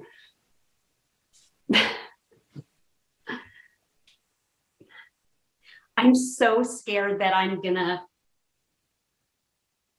pull up his text and then accidentally delete it one day. Like, it scares me so much because I don't ever want to lose this.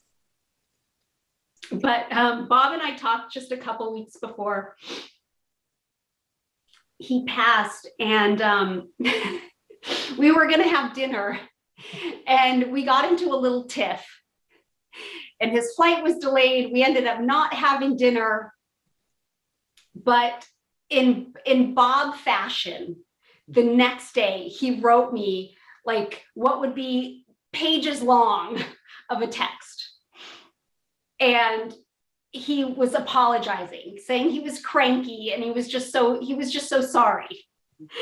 And he said, "Oh, now I feel even worse. I was so wrong. You're like my favorite person on the earth." And I acted like Dolly. I was getting ready to take a late flight and I was annoyed. Dolly was his mom. And he said, "You're one of the few that understands that if I act like Dolly, I'm not the best at my game that day. Ha ha." And Bob went on and on and on in the text. And he said at the end, I love you more. I love you more. I love you more for the trouble you're giving me, if that's even possible. And I wrote back, I love you. I could never be mad at you. Roll my eyes at you? Yes, but never mad. And I love that you being Dolly, that made me laugh out loud. I loved your mom. And he just wrote back, I loved you. My mom loved you too. How you start things in life and how are very important pieces. And that's a beautiful, beautiful last exchange. I love your sweatshirt. Everyone's talking about your sweatshirt. It said, what, love like Jesus, hug like Bob? Is that right? Saget. Bob Saget. Okay, brilliant. A, B, like it's raising money, isn't it? It is actually. I just designed the sweatshirt selfishly for me, for Kelly, I made 10 of them. And, I don't think there's a person that can showcase love for the world more than Jesus. But Bob gave the best hugs ever. So those are like the two that have been put on the pedestal for me. Love like Jesus and hug like Bob Saget.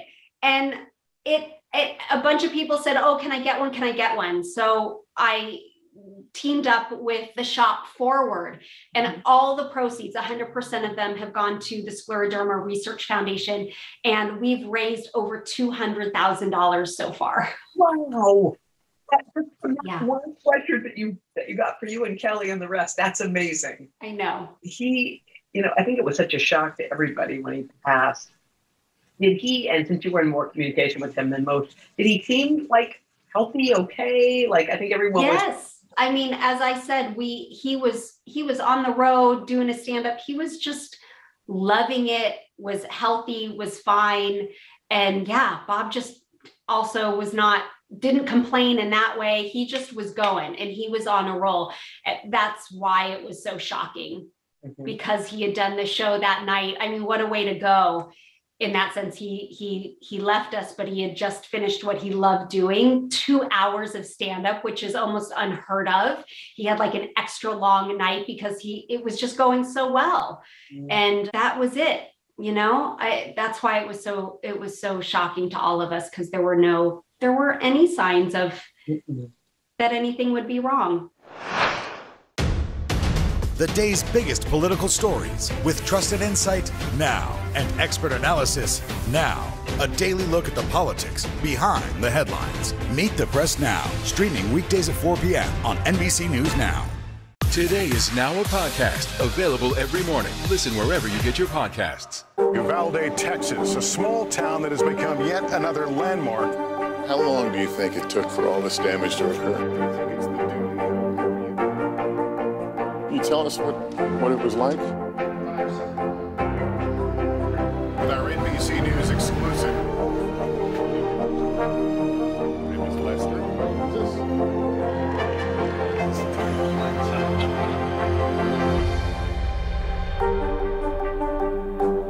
Hallie Jackson Now, weekdays at 5 on NBC News Now.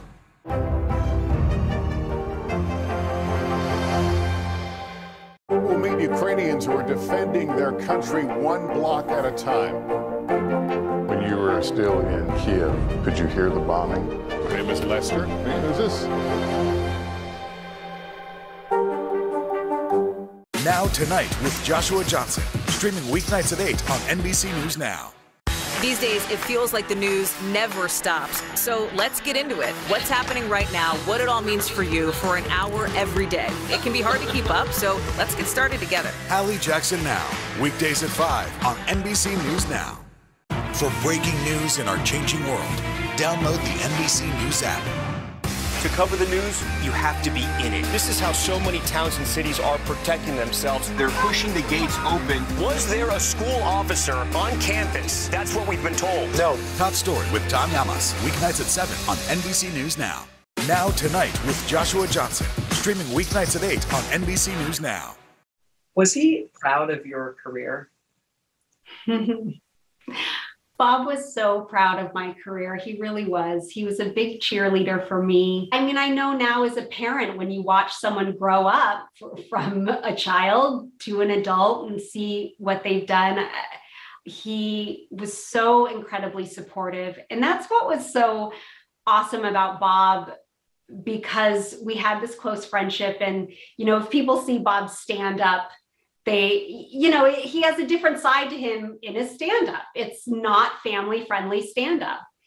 And so that would always be a question, like, how can you guys be friends? And it's like, well, I grew up with Bob, so I understand his sense of humor. I too have a sense of humor. But I can also separate that person that's, you know, on the stage making jokes to get the laugh, and the real heart behind a person and their love and their friendship and their kindness. And so Bob was so wonderful in that way and supportive of me, and yet would tell me, like, he would invite me to things all the time in the stand-up world, but then say, you're invited, but don't come.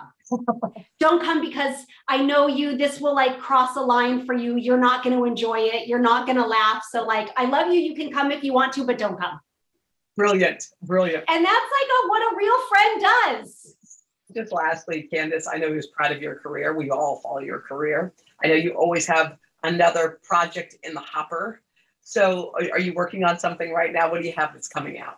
I have another Aurora Tea Garden mystery that is airing on February 20th. This is our 18th movie in the franchise. I'm shocked. Yeah, it's been a lot. That's on the Hallmark Movies and Mysteries channel. And the special thing about this one is called Haunted by Murder. These are all family friendly, by the way. Yeah. You can watch them with your kids, but this is about a haunted house, and my daughter is actually in this movie. And Lexa Doig, who plays my best friend in the series, her daughter is also in this movie. And the two of them are playing us, our characters, as teenagers. Okay. So we have some flashbacks, and it's like, it's amazing. It's really fun. That is awesome. Candace, thank you so much. What a beautiful and tender tribute to Bob. Boy. Thank you for sharing. I really appreciate it. Thanks, Hoda. Hallie Jackson Now, weekdays at 5 on NBC News Now. The day's biggest political stories with trusted insight now and expert analysis now. A daily look at the politics behind the headlines. Meet the Press Now, streaming weekdays at 4 p.m. on NBC News Now. Top Story with Tom Llamas, weeknights at 7 on NBC News Now. Welcome back to Today. We got a lot to celebrate on this Wednesday morning. It's good to have you along with us. You don't know when your moment's coming, but when it does, you take it. Everybody's good, and that's it. The midterms are here. It's time to plan your vote. We'll provide everything you need to know to successfully cast your ballot. Just select any state you want to learn about for the primary or general election, and you'll instantly get voting rules, see the next big deadline, and learn how to take action for your plan. Voting rules have changed since 2020, and those rules vary from state to state. So it's time to get planning for 2022. Visit NBCnews.com/planyourvote today. To cover the news, you have to be in it. This is how so many towns and cities are protecting themselves. They're pushing the gates open. Was there a school officer on campus? That's what we've been told. No. Top Story with Tom Llamas. Weeknights at 7 on NBC News Now. Top Story with Tom Llamas. Weeknights at 7 on NBC News Now. In the wake of the sudden passing of beloved comedian Bob Saget, friends and fans and colleagues have been sharing countless stories of his remarkable kindness and generosity. But for the first time now, we're about to hear from the person who knew him best recently and really just maybe loved him the most, although there's a good competition for that. I'd say so. Kelly Rizzo, what a wonderful, wonderful human being. I got a chance to share an emotional conversation with Kelly. While she says this is the most difficult time in her life, she also says it's also easy to know what her mission will be moving forward. She says it's spreading Bob's legacy of love and laughter. Kelly, first of all, I just want to say the entire country feels like we're holding your hands, your collective hands. I want to know just how you're doing today. Well, I was just telling some of my family that today's there's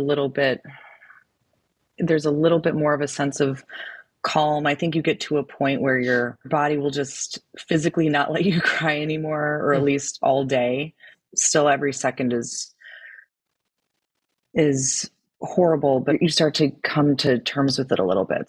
6 years ago, Bob Saget and Kelly Rizzo, a food and travel blogger from Chicago, met after connecting on Instagram. Married since 2018, friends say they had a love for the ages. I'm watching you and you're sitting in your home that you shared with Bob, and I just wondered if you're remembering all the little things, if that pops up. Well, it's impossible here not to, but the support has been that has been the one silver lining from this, is the incredible outpouring of love and support, not only from just everybody that loved Bob, but also for me and just from his friends and family. It's been, I don't know how else I'd be getting through this right now.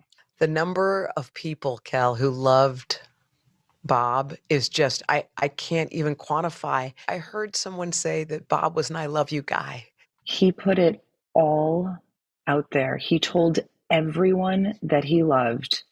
And I mean, quite frankly, anyone he met and even spent any time with at all, he told them he loved them endlessly and tirelessly. And that was his entire message. If you knew Bob and he loved you, you knew it. There was never, ever a doubt in your mind.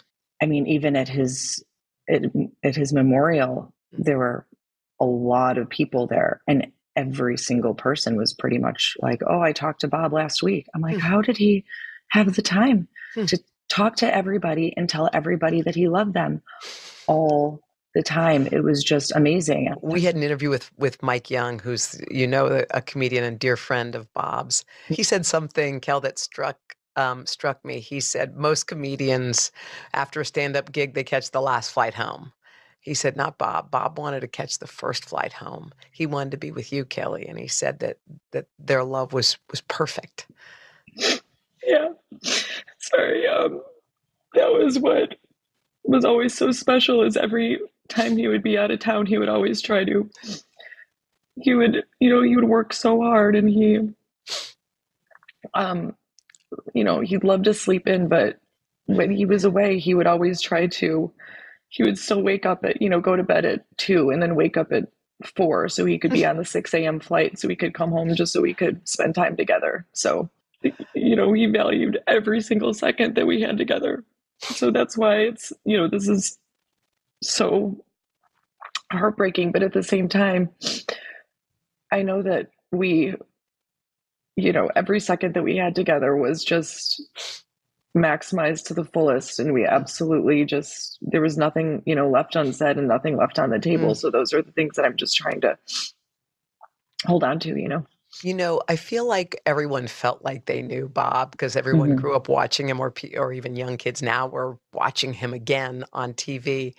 But Kel, who was the Bob Saget like at dinner when there was no audience? It was still the same, and he just tried to make everybody feel special and happy and comfortable. And it's funny, like our dry cleaners, I always joke that he had a deeper relationship with them than he had with anybody. Like they love him.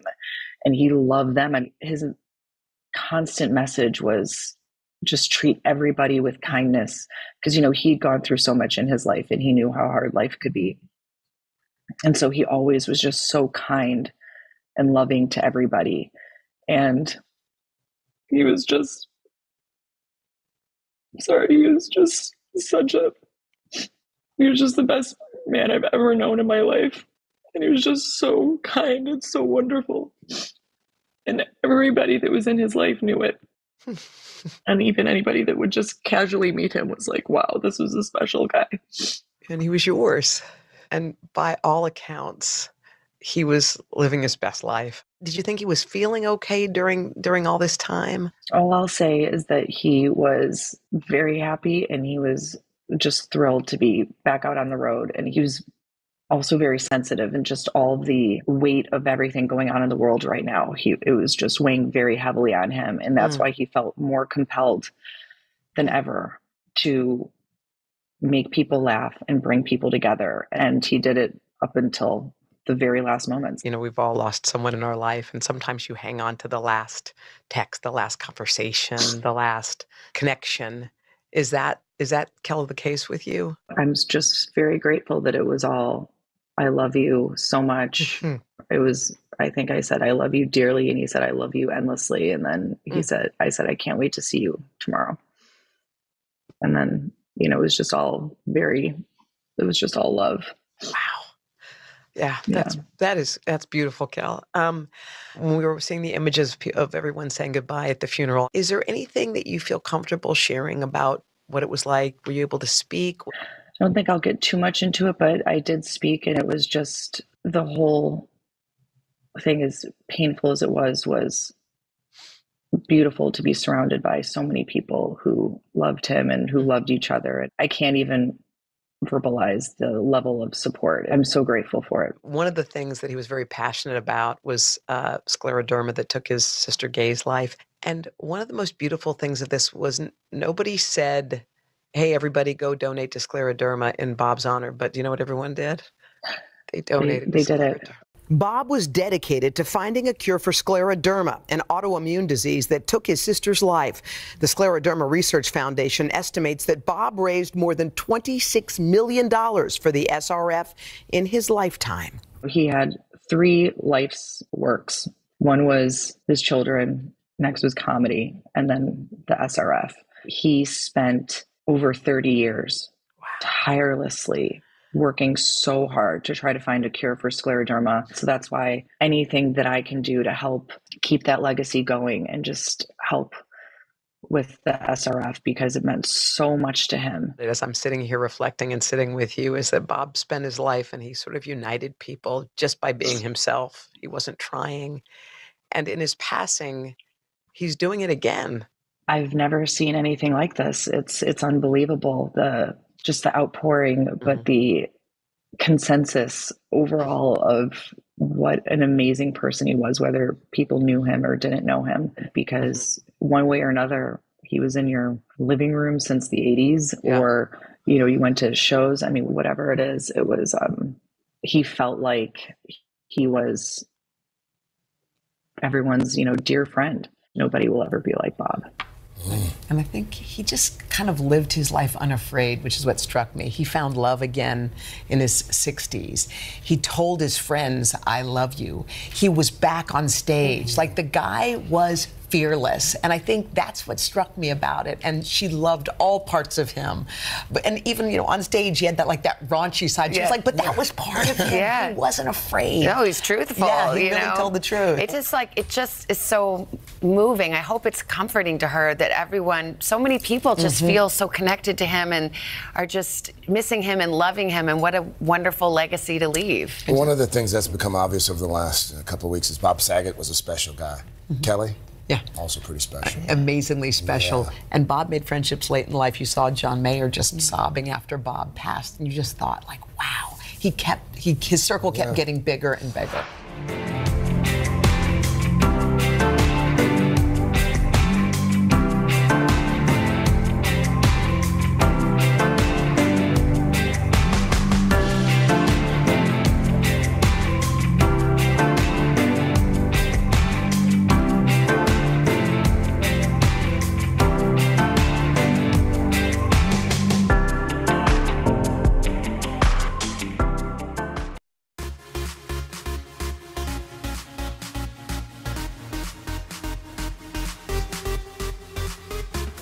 Well, hello, everybody. Thanks for tuning in to a brand new Popstar Plus. On the show today, our buddy Isaac Fitzgerald has a new book, and he's telling us all about it. It's really great. That's coming up. Plus, did you hear the new Father of the Bride movie?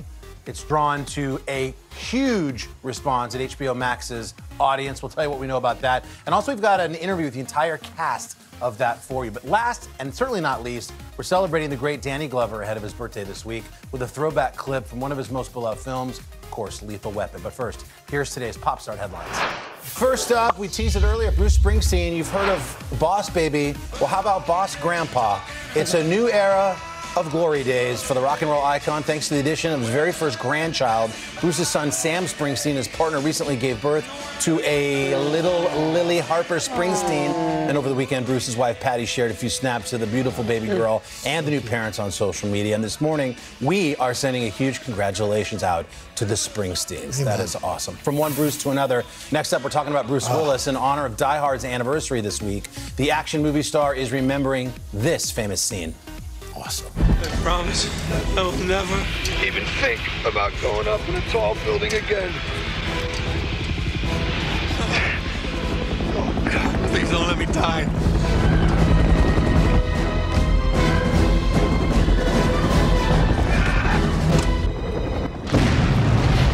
That's such a great movie. It turns out Bruce did, in fact, go back up that tall building again to celebrate 34 years since John McClane jumped from the Nakatomi Plaza roof. He returned to the scene of the crime in a video posted by Bruce's wife, Emma. The actor is seen standing on what now is actually the Fox Building roof in Century City, California. The video is cut together with black and white throwback clips from the movie. Wow. So now it seems like a good time maybe just to reignite that debate. Is Die Hard a Christmas movie or not? You know where he stands. Absolutely. And what's your reason again? It takes place at Christmas. It's a Christmas party. Come on, it's Christmas. There you go. Did you know that was a debate? Yeah, yes, I did. Every year we talk about it. Never resolved. I see you're thrilled about talking about that. Well, it doesn't. Next up, Andrew Garfield, the actor, may be flying high into his next big role. According to Deadline, the award-winning actor is in line to play Richard Branson in a new series about the entrepreneur. It's called Hot Air. It comes from Deadpool 2 director David Leitch and is based on the book Dirty Tricks. It's a 6-episode miniseries set to tell the story of the famous billionaire behind Virgin Airways. And for Andrew Garfield, things are looking good in the world of TV as well, because just last week, the Spider-Man actor was nominated for his first Emmy, thanks to his part in FX's Under the Banner of Heaven. No word yet on when production for the Branson project is scheduled to kick off. And here's a few more headlines for you. It is Popstar Plus, after all. There's nothing we love seeing more than Ryan Reynolds and his lovely wife, Blake Lively, troll each other on the internet. And in his latest ad for Mint Mobile, the Deadpool star is doing just that. Take a look. It's hard to believe Mint's new family plan is just $15 a month per person. So I've asked my wife and plan member to back me up. You're not my wife. No, I just stand in for her on set during the boring stuff. The boring stuff. I'm literally revolutionizing the category. Yeah, she owes me huge for this one. Can you please let her know I'm upset? Really? No. Naturally, Blake was quick to respond. The actress joked, "Darling, if you charged more, you could afford me." And then followed that up with, "My love, feel free to revolutionize the couch when you sleep on it tonight." All right, those guys are great. Finally, John Mulaney on Saturday, the Chicago native took the mic at Wrigley Field, but instead of doing a stand-up set, Mulaney got to lead the Cubs crowd in that famous 7th-inning stretch. Take a look.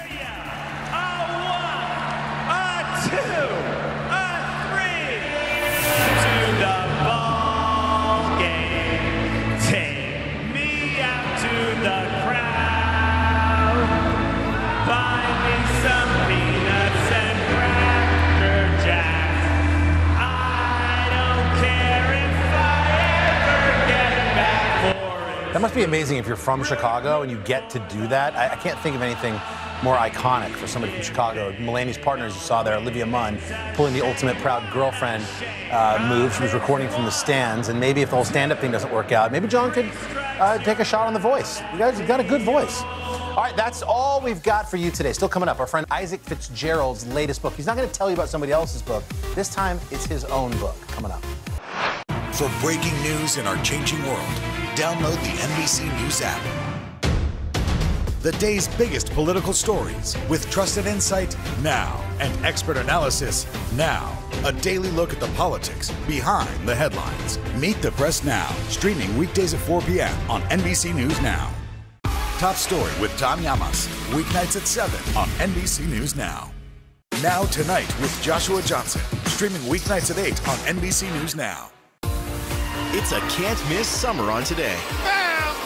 They are walking strong. Elegant and pretty easy to prepare. How to cut costs on your vacation? Vicky has the answers. Every single thing you need for the best summer yet. Only on Today. Live from Ukraine, from Uvalde, Texas, from Mayfield, Kentucky. To cover the news, you have to be in it. This is how so many towns and cities are protecting themselves. You can actually see they're pushing the gates open. Was there a school officer on campus? That's what we've been told. No. Do you remember any tornado as bad as this one? You look at this and you're thinking, we're not going to have power for weeks, if not months. Exactly. Every night, it's your news playlist. Top Story with Tom Llamas, weeknights at 7 on NBC News Now. Welcome back to Today. We got a lot to celebrate on this Wednesday morning. It's good to have you along with us. You don't know when your moment's coming, but when it does, you take it. Everybody good, and that's it. Welcome back to Popstar Plus. You know, we love Isaac Fitzgerald around here. He's told us about so many great books, but today we're stoked to share that he has his own book, and he spoke to us this morning about his own memoir called Dirtbag, Massachusetts. Take a look. For years, our viewers have watched Isaac Fitzgerald. He recommends books, and as Carson says, he makes non-readers want to read. Well, he not only recommends books, he writes them. And this project has people talking. It is raw. It is a revealing memoir. It's called Dirtbag, Massachusetts. It's all about the many lives he's lived to become the man we all know and love. Hi, Isaac. Hi, Hoda. Thank you so much for having me on. It's so good to see you. I always looked at you a certain way when you came here as this enthusiastic, bubbly, effervescent guy. I actually didn't know how it all began. Yeah. And to read from the very beginning that you viewed yourself as a little boy coming into this world, and I guess you would have said the words, "I am a mistake." Yeah. I am a mistake. Right. Tell me about that. I mean, listen, when you're a child growing up in the situation that I grew up in, and the situation was my parents were married when they had me, just to different people. Yeah. And from a very early age, I viewed myself as a bomb that exploded their lives. And that was something that I carried with me for a very, very long time, which meant that I really was undervaluing myself. I really saw myself as basically a troublemaker, somebody that took these two families, their separate families, and then blew them up. And that was an incredibly hard thing to work through. But that's what this book is about. It's about my very tough childhood, but then also about how I reacted to that childhood. And for years and years, there was wildness. There was a lot of things, like you said, that you would not have known because I would not share them publicly.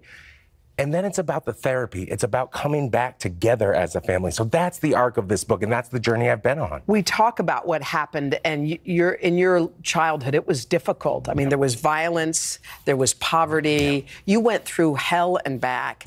And I keep thinking, but you did say the one thing your parents gave you was books. You always had books. And this is an interesting question, but without books in your life, if they had not introduced those to you, who would I be talking to today? Let me tell you, this is something that I like to say, which is I think I'd still be I grew up in inner city Boston, but eventually we made our way to rural north central Massachusetts. I think I would probably still be in that town. Don't get me wrong. I think I would still have my bubbly, energetic self. I do. I really think I would have, but I think I never would have had dreams or ambitions. What books gave me was a map out of the life that I was living and towards something larger and more spectacular. And because of that gift that my parents gave me, they were struggling in so many different ways on their own. But the one thing they gave me was this love of books. And through reading, I was able to find a different life. And that just, it's something that I still treasure about them. We have a very complicated relationship, but I know that they gave me that gift. And in a way, this book is for them. To think that you went through all the things you went through as a young boy, and I was just imagining your mom reading the book. There are things about abuse. She talked about how she was contemplating an abortion. She told you that when you were 8. She slapped you on the stomach and said, if you weren't so fat, maybe I wouldn't have to keep buying you clothes. Things like that. You hand her this book. She reads it. What was the first thing she said? She wrote me a letter that I've probably been waiting for my entire life without even knowing. And the first thing she said was, "I'm sorry." And that was incredible. To just receive that was so incredible. Because this book for me, I didn't want it to be a tidy ending. And I'm not going to give away too much here, but it's an ongoing conversation. And so to hand it to her, have her actually take the time to read it, which she didn't have to do. And I told her that. But she took the time to read it, take it in, to write me a letter that said, "I'm sorry." And then the next line was even more freeing in a way. What she said was, "I had no idea you were carrying this. I had no idea you were carrying this." And that's when you realize, as a child, those years were most of my life. It felt so difficult and so hard because it was everything. Those years for her were a hard section of her already long life. That was your whole life. That was my whole life, and it was just her, that section. So I think for her, she then did see me become this bubbly, effervescent, to use your words, person. So she was like, okay, he's gotten through it. And for her to say, "I had no idea you were carrying this. I'm so sorry," just meant the world to me. This book, Isaac, has everything. You seem to be searching for your way home, and just in the last few seconds, we have. Yeah. Did you find your way? 100%. That is what this book is about. Is it about a family that explodes apart, but then in a very different shape, but a still beautiful shape, comes back together? Can I tell you, if you pick up this book, and you should, Dirtbag, Massachusetts, you will not put it down. Isaac, I thought I knew you, and now I really know you. Thank you so much. He's a really incredible guy, and that seems like an amazing story. Huge thanks to Isaac for the sneak peek. He signed a copy for me, too. I can't wait to read it.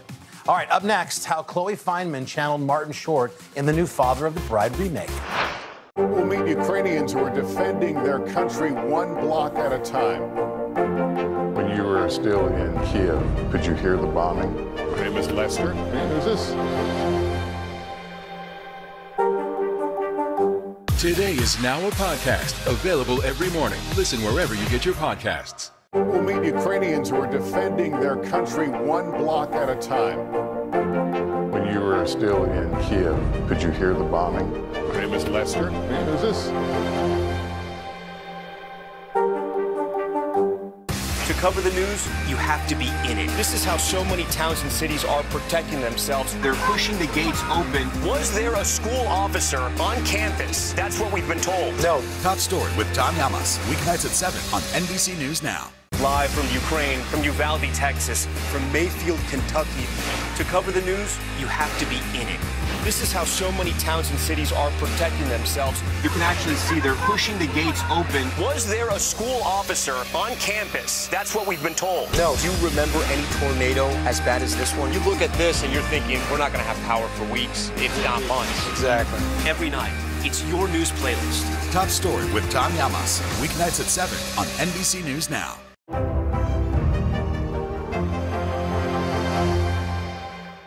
To cover the news, you have to be in it. This is how so many towns and cities are protecting themselves. They're pushing the gates open. Was there a school officer on campus? That's what we've been told. No. Top Story with Tom Yamas. Weeknights at 7 on NBC News Now. These days, it feels like the news never stops. So let's get into it. What's happening right now, what it all means for you for an hour every day. It can be hard to keep up, so let's get started together. Hallie Jackson Now. Weekdays at 5 on NBC News Now. Hallie Jackson Now. Weekdays at 5 on NBC News Now. Welcome back to Popstar Plus. There's a new Father of the Bride movie out, and it's already gathered up a record on HBO Max after its release over Father's Day weekend. It had the biggest audience for a streaming-only film on the service.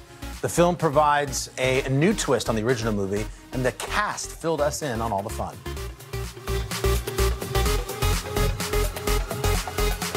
I would describe this version of Father of the Bride as a remake, but it's not exactly like the two other versions of this. And it's the first time I've seen a Hollywood movie with two different cultures, you know, Mexican and a Cuban American wedding.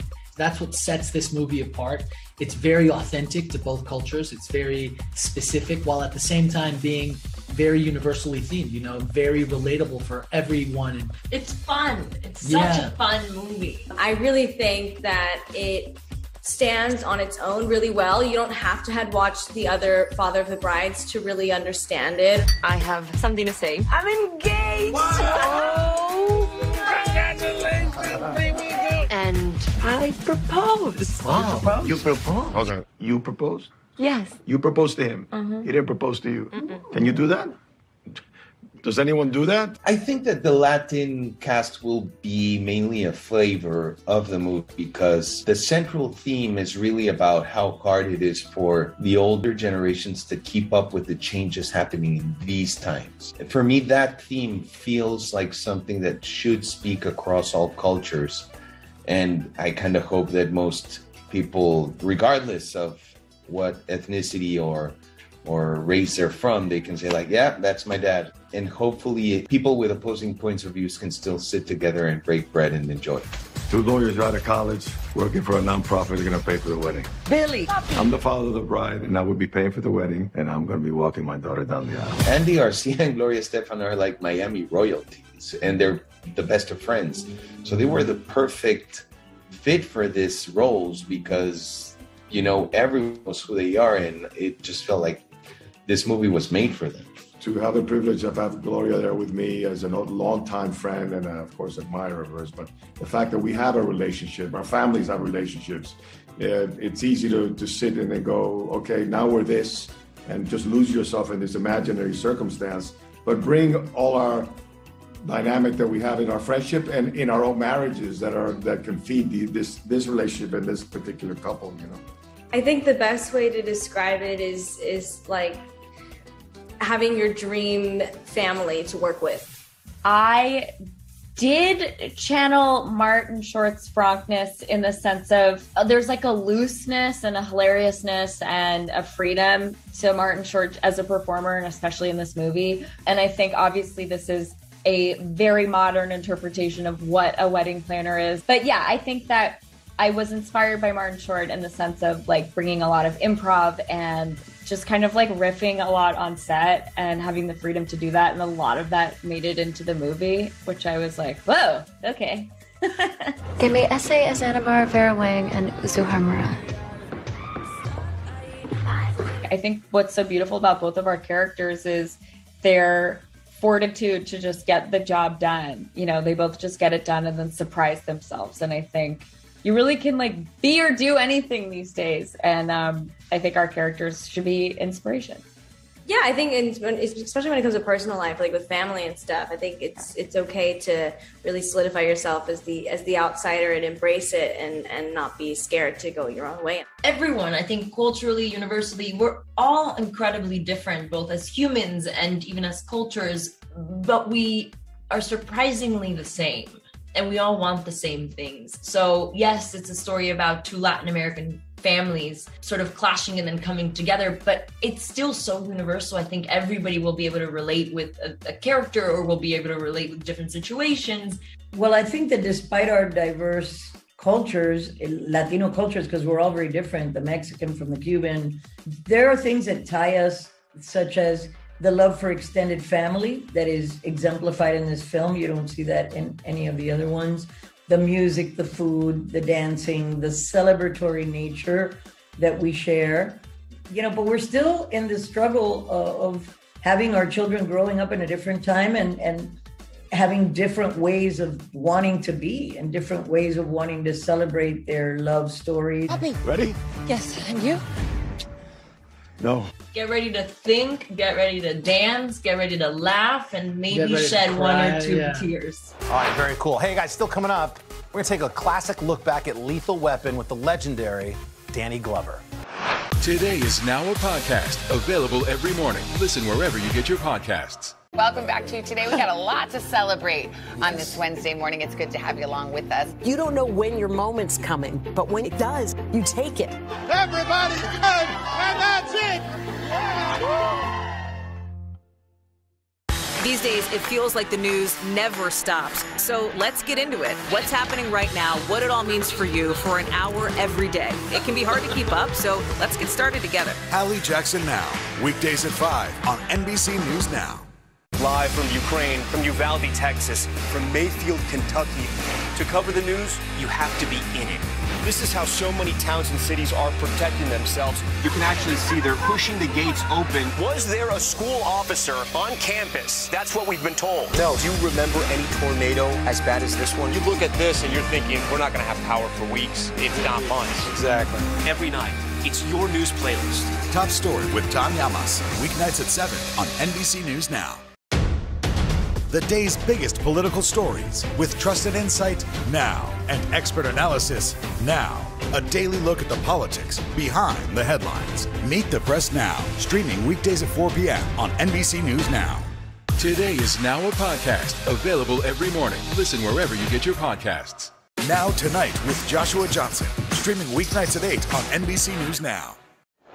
Welcome back. We are thinking of Danny Glover as he comes up on his 76th birthday. Of course, you have to remember, maybe you're too young, but the buddy cop film Lethal Weapon came out in 1987. This year marked 35 years since its release. So we thought it'd be fun to do a little throwback now to when Danny came to visit us here and talked all about playing homicide detective Robert Murtaugh.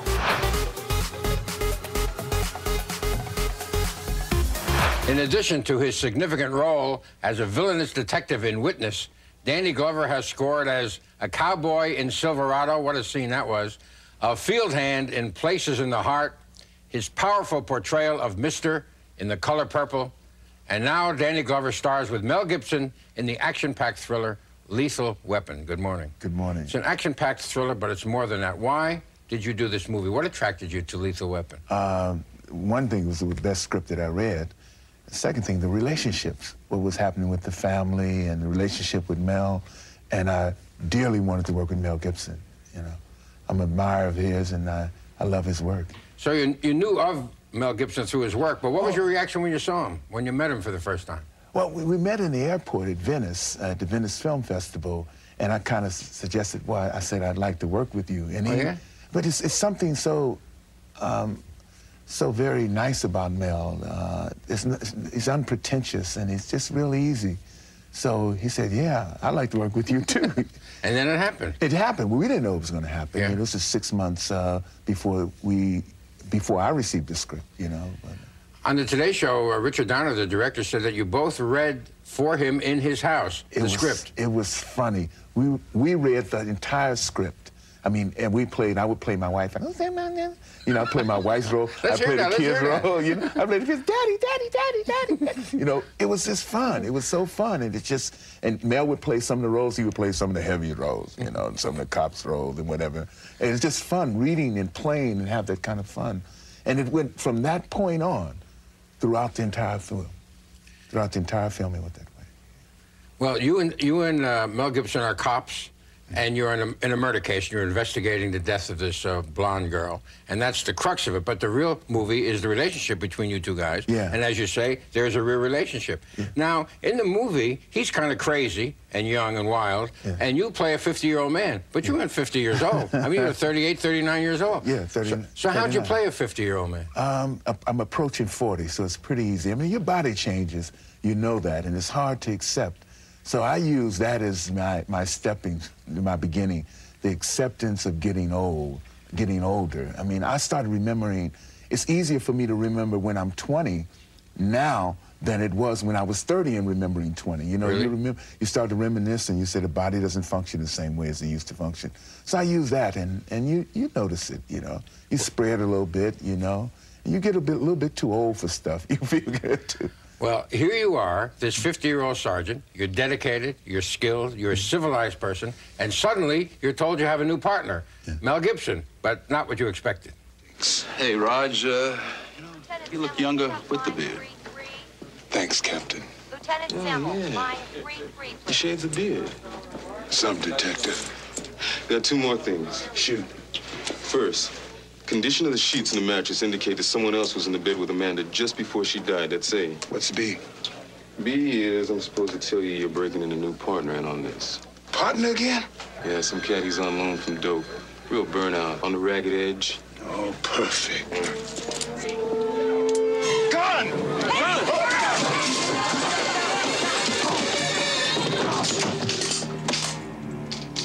Raj, meet your new partner.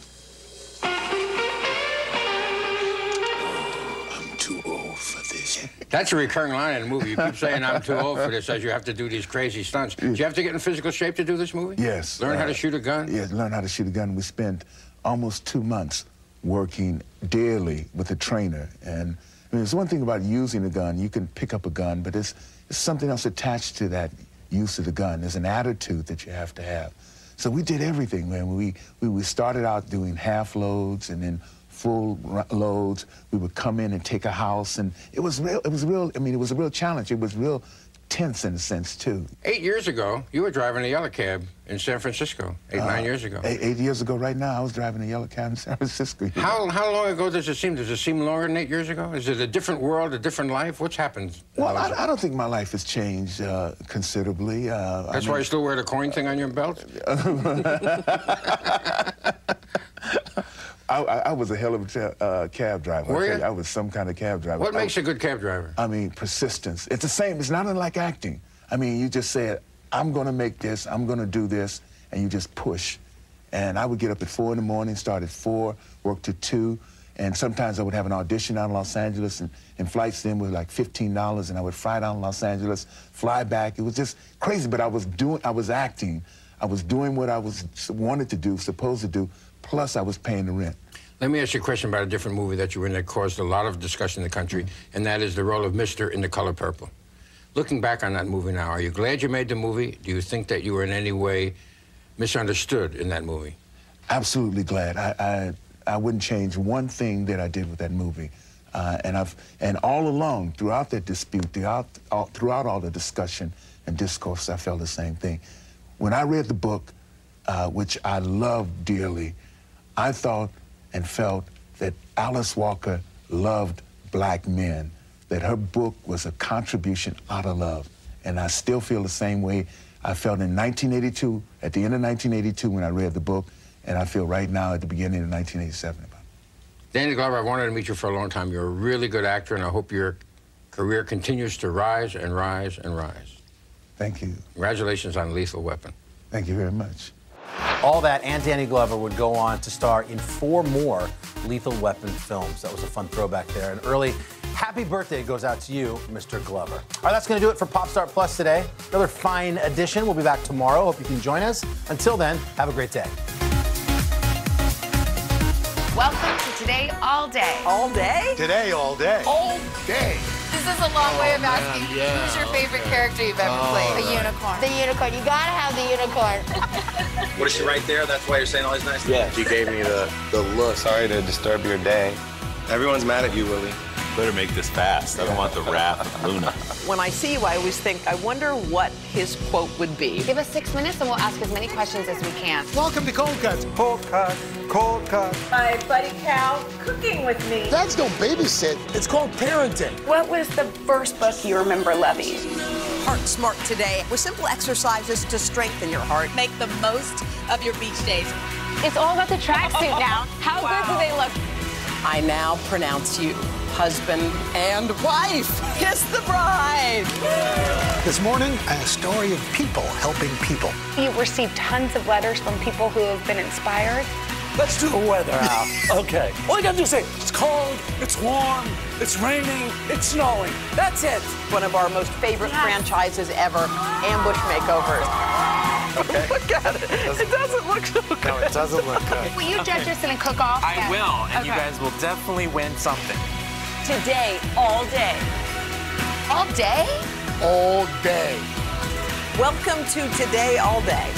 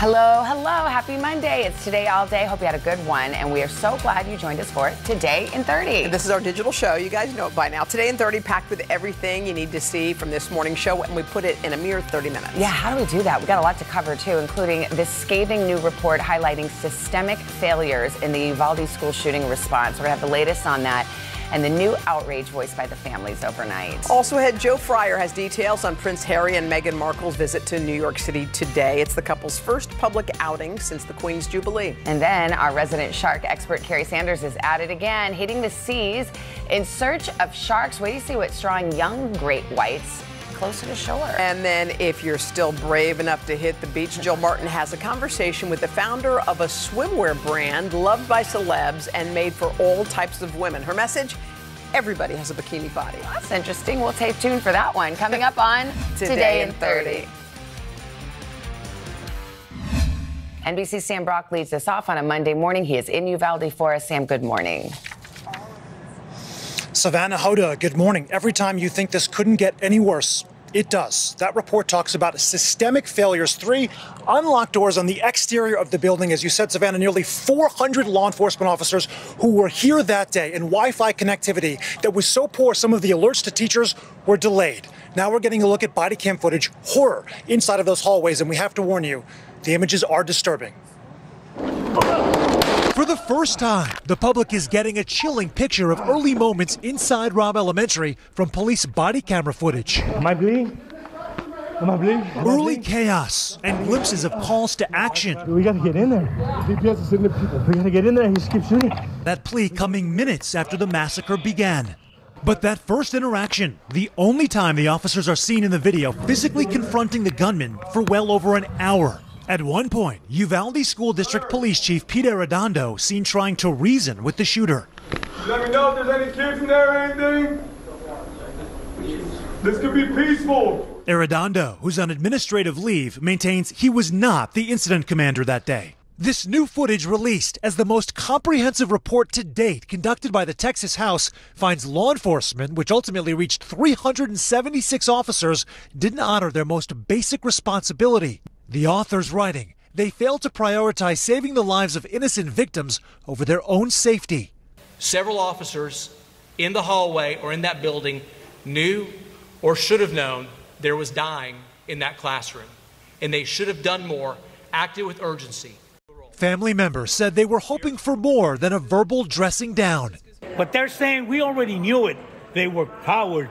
Ultimately, some action was taken right away. The city's mayor announcing right before this meeting the acting chief of Uvalde's police department, Mariano Pargas, now on administrative leave. The report citing no evidence that any officer who did learn about 911 phone calls coming from inside rooms 111 and 112, including Pargas, acted on it to advocate shifting to an active shooter style response. There are also windows into heroism. Let's get these kids out of here. Let's get these kids out of here. Students apparently being pulled out of the building. And this heartbreaking hallway exchange with Officer Ruben Ruiz right after the initial gunfire. My wife's classroom. Learning his wife, Eva Morales, a teacher, was shot and dying before his weapon was taken and he was removed for trying to engage the shooter, according to Texas DPS. The only teacher who did survive in those 2 rooms, Arnulfo Reyes, shot twice, believes Morales could have been saved. If the law enforcement officers on scene would have allowed him to continue pursuing the gunman. Yeah, she would have probably lived. And I think she's one of the ones that they had said that also bled to death. All 11 of the students in his class didn't survive. Sam, it's stunning, it's shocking, and there's also disturbing information revealed about the gunman's past, his history online, what he was known as in that community. Red flags galore. All of it is shocking. Savannah, you go back to years, to his childhood, where there are reports that he was facing bullying and social isolation, and that according to this report, Savannah, he moved over to social media platforms and gaming as a way to sort of grow his identity, find a refuge from that, but it took a darker and darker turn. We're talking about on platforms like YouTube, Instagram, TikTok, Yubo. He was known within the gaming community and within those social media platforms as the school shooter up to a year before the massacre. So the warning signs were there. The question is, is, why weren't people saying something? Why wasn't someone intervening? That also, Savannah, we know he said to an acquaintance he was saving for something big. He asked 2 people to buy him firearms at the age of 17. It did not work out, and then he bought those guns when he turned 18 years old. We know what happened after that. Within days of his 18th birthday, Sam. Thank you very much. Prince Harry and Meghan Markle are here in New York City for a big event at the United Nations today. It is the couple's first public appearance since the Queen's Platinum Jubilee last month. NBC News Now anchor Joe Fryer is here with more. Hey, Joe. Hey there. Good morning. So Prince Harry will be a keynote speaker at the UN event celebrating Nelson Mandela International Day. Harry is expected to speak about how Mandela overcame obstacles in his life and how those lessons can help the world tackle issues like food insecurity and climate change. And Harry's appearance comes as anticipation builds over his upcoming memoir and another book, a bombshell book focusing on the royal rift. To honor Nelson Mandela's birthday during a celebration at the United Nations, today Prince Harry will address the UN General Assembly. His speech is expected to focus on the life and legacy of South Africa's first black leader. During their official tour of South Africa in 2019, Harry and Meghan spent time with Mandela's widow, Graça Machel. Prince Harry's admiration for the late human rights leader mirrors the respect shown by his mother, Princess Diana. The two met in Cape Town in 1997 to discuss the AIDS epidemic. I see. Oh, good. Thank you. Thank you very much. Harry told Hoda recently that he feels his mother around him constantly. I feel her presence in almost everything that I do now, but definitely more so in the last 2 years than ever before, without question. So she's watching over us. I'm sure she's proud of you. I'm sure she is. Today will be the first public outing for Harry and Meghan since the Queen's Platinum Jubilee last month. The pair kept a low profile, missing the iconic balcony appearance with the rest of the royal family at Buckingham Palace, but attending a church service. Their children, Lilibet and Archie, were said to have spent time with the Queen. It comes as speculation mounts about Prince Harry's upcoming memoir and what he'll reveal about the family. There will be some concern amongst the royal family that Harry's memoir might have more of those bombshell accusations that we saw come from the couple when they did their sit down with Oprah Winfrey. And there's another explosive new book detailing the Sussexes' fallout with the other royals, according to insider interviews. In an exclusive excerpt published in the Sunday Times, author Tom Bauer details Harry and Meghan festering with fury over the Queen's Jubilee, when the palace, quote, refused all of their demands for a prominent role. Bauer even writes Harry's presence at Prince Philip's funeral in April, quote, remained a problem, adding Harry and William were separated and the Queen was allegedly relieved Meghan was not in attendance. And as you might predict, the palace is declining to comment on all of this. We also reached out to the Sussexes as well. We have not yet They heard back. didn't call you back? Oh, Joe. But they know how to reach me.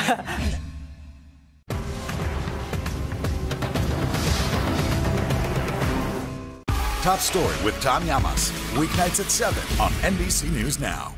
Let's go.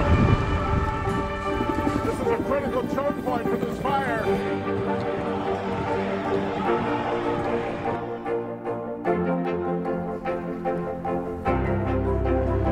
And good evening from New Orleans. Nice to really spend some time with you. I appreciate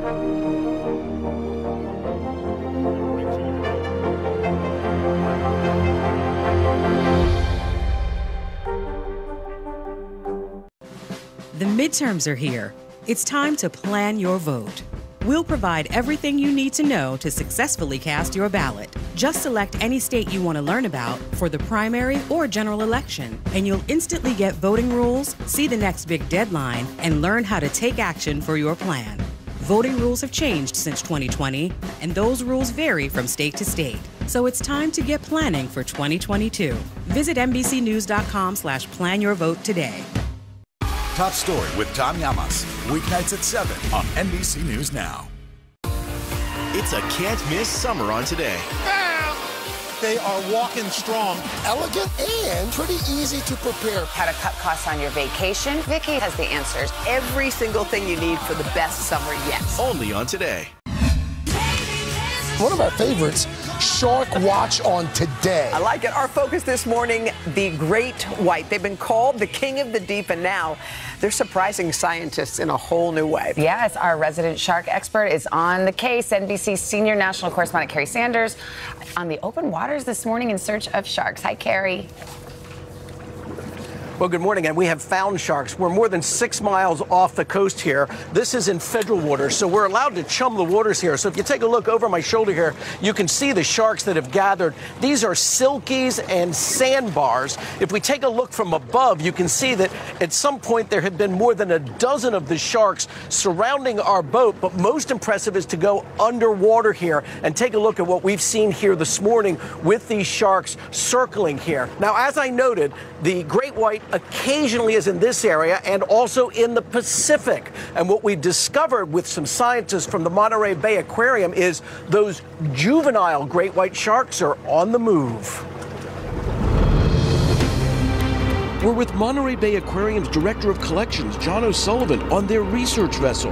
2-hour trip north in Monterey Bay to a spot just off Brighton State Beach when a spotter points. What do you say? 9-footer, right there, right here. This is exciting. Coming across juvenile great whites in the wild, so close to shore. This one, about 9 feet in length. On this day, we come across 4. So here's another juvenile white shark up at the surface, moving through this area. He's transiting pretty fast, probably twice the speed that we would normally be walking at. He's just below the surface. Together, we monitored a live image from a drone. This was something similar that we would see for years in Southern California, but now this is happening off Monterey Bay. Unheard of a decade ago because the water here was just too cold. But in 2014, things changed. We had a heat wave, what they called the blob, and it was a very large warm water mass that came along the coast that raised the temperature from around 55 degrees up to almost 68. Using data from more than 20 years of tagging sharks in Southern California, researchers discovered a newly created warm water corridor that was inviting sharks to travel more than 200 miles away. What is it about the warm water that is a draw? Well, juvenile white sharks can't regulate their temperature like adults. Adults are big, they have a large girth and mass to their volume ratio, so they can retain heat, and which allows them to move into cold water. Juveniles don't have that yet. Great whites are considered one of the most aggressive species of sharks and have since engaged with humans in Monterey Bay. 2 years ago, surfer Ben Kelly was killed by a great white, and just 4 weeks ago, a suspected great white attacked 61-year-old Steve Broomer as he was swimming. What are we to make of this? It was a very unfortunate event for the victim, and our hearts go out to him and his family. But this kind of illustrates the challenges with humans going into the water. The ocean can at times be dangerous.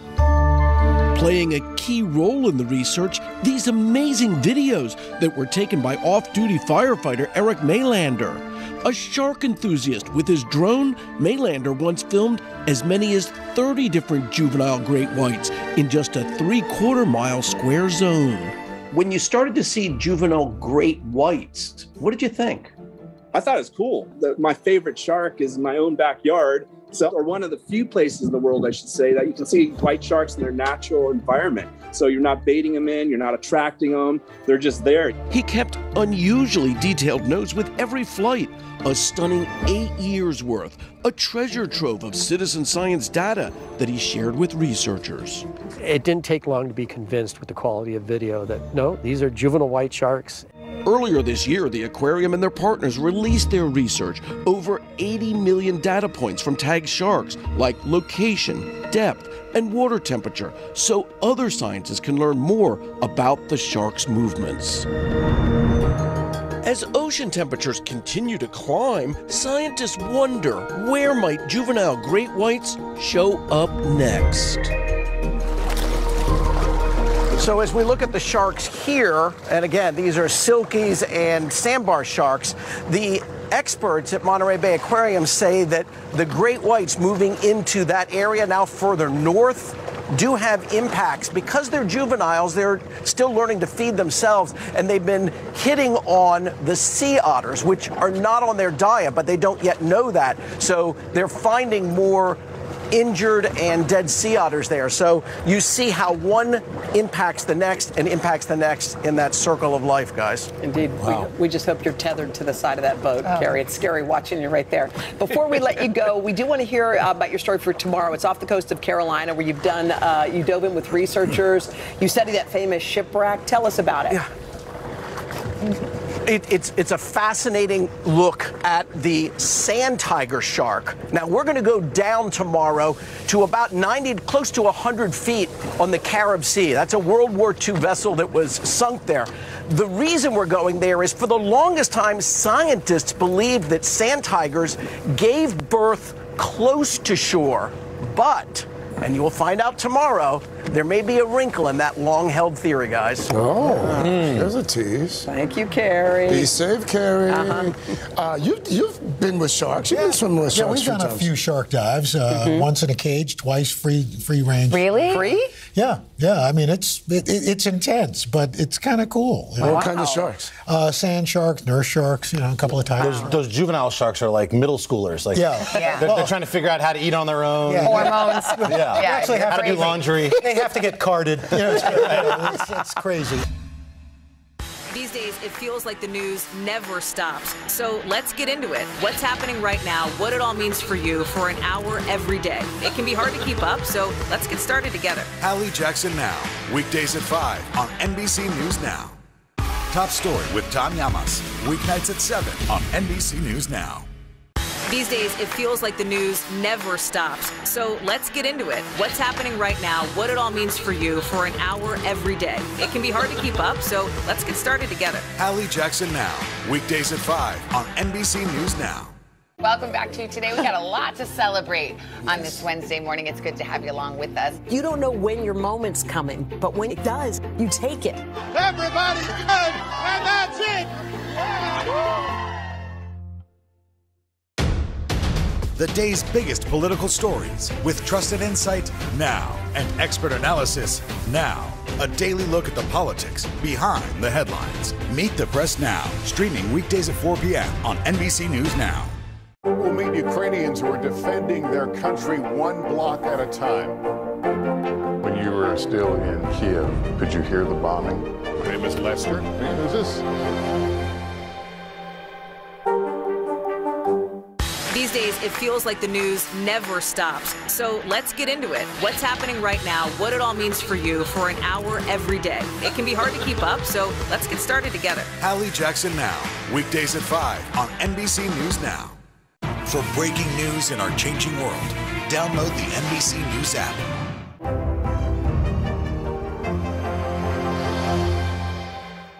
These days, it feels like the news never stops. So let's get into it. What's happening right now, what it all means for you for an hour every day. It can be hard to keep up, so let's get started together. Hallie Jackson Now, weekdays at 5 on NBC News Now. We are now back with another She Made It. It's a story about one woman taking a dive into the swimwear industry. And of course, Jill Martin is here to share it. Hey, Jilly. No, you've probably seen this, you said, all over your Instagram. And she's been blowing up, and for good reason, because I spoke with Francesca Aiello. She's not even 30 yet, but her brand is everywhere these days, and she's helping build body confidence one trendy bikini at a time. Success doesn't have to be selling a million bathing suits. For me, success is being at a job that I love, that I'm so passionate about. 27-year-old Malibu native Francesca Aiello lives in bikinis. I would literally wake up and go to junior lifeguards, and the second my mom would pick me up, we would go to the beach and go surfing, and I would put my bikini on immediately. She launched her brand, Frankie's Bikinis, in 2012. After discovering a gap in the swimwear market. You love the water, but how did that lead into designing bathing suits? I remember seeing a woman on the beach, and she was wearing a Brazilian cut bathing suit, but more importantly, her confidence. I was like, I have to get a bathing suit bottom like that, but I couldn't find them.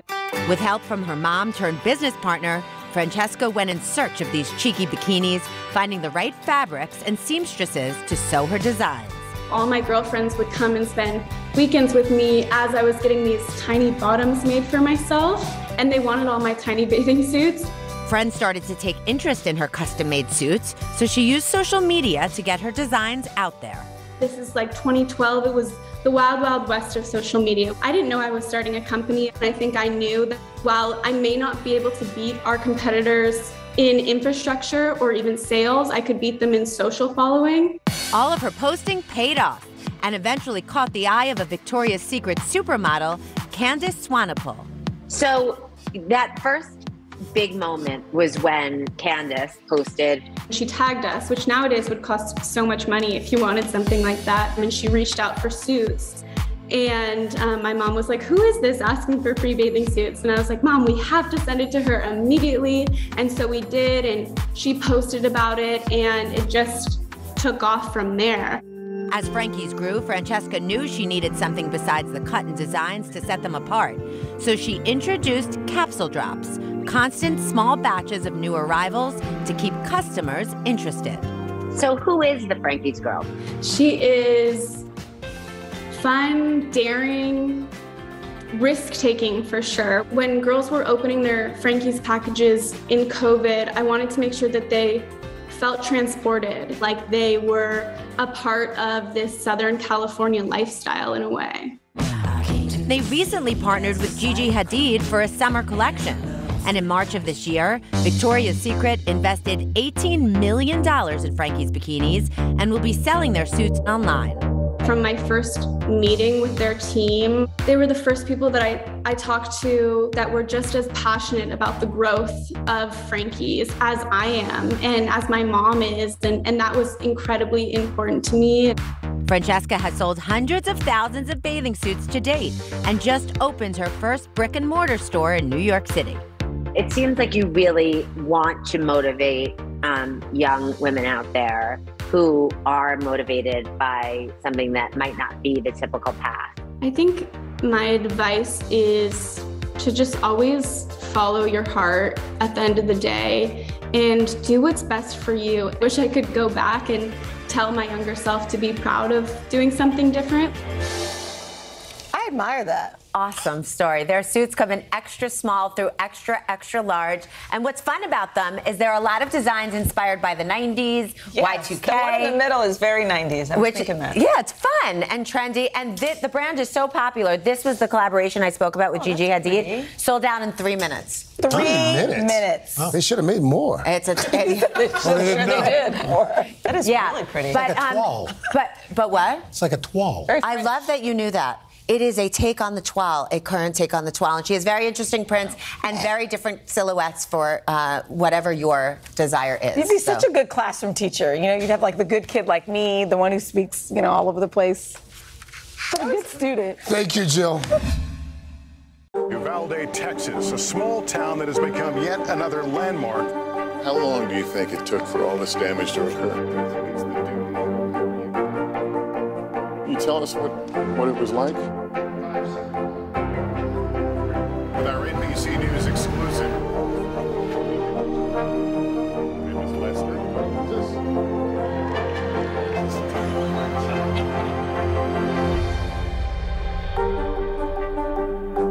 We'll meet Ukrainians who are defending their country one block at a time.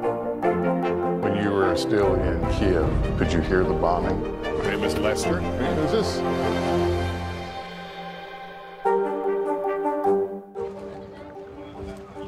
Let's go. This is a critical choke point for this fire.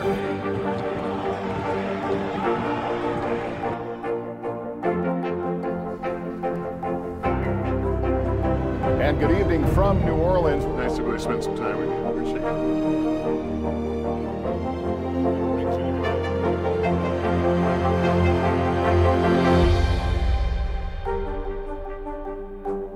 Hallie Jackson Now.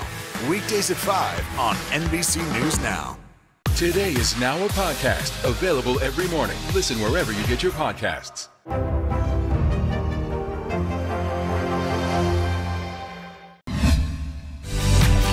This morning in today's checklist, we are helping you take charge of your health now and for years to come. So the pandemic forced so many of us to put off regular screenings, but that can cause even more medical issues as we get older. So here to help us get back on track is Dr. Kavita Agarwal, board certified in internal medicine. Dr. Agarwal, good morning. Good morning. Thank you for having me. So first things first, you're not saying everyone should pick up the phone and make all your appointments for tomorrow, but summer's a good time to think ahead. It is absolutely the best time because sometimes doctors' appointments can get booked up. So if you start lining them up in the summer for the fall, you'll be right on track. Okay, and they're in your calendar ready to go. Yeah. So the first group of appointments we should make doesn't really involve any sort of particular age group, but just in general, appointments we should be making include what? Right. So basically you want to get in with your primary care physician for your regular physical. And there you'll be talking about a lot of things which we're going to go through today. But for the general population, that is your annual skin check, that is your dental check, that is your eye check, and your physical as well. Okay, good place to start. Yeah. Now.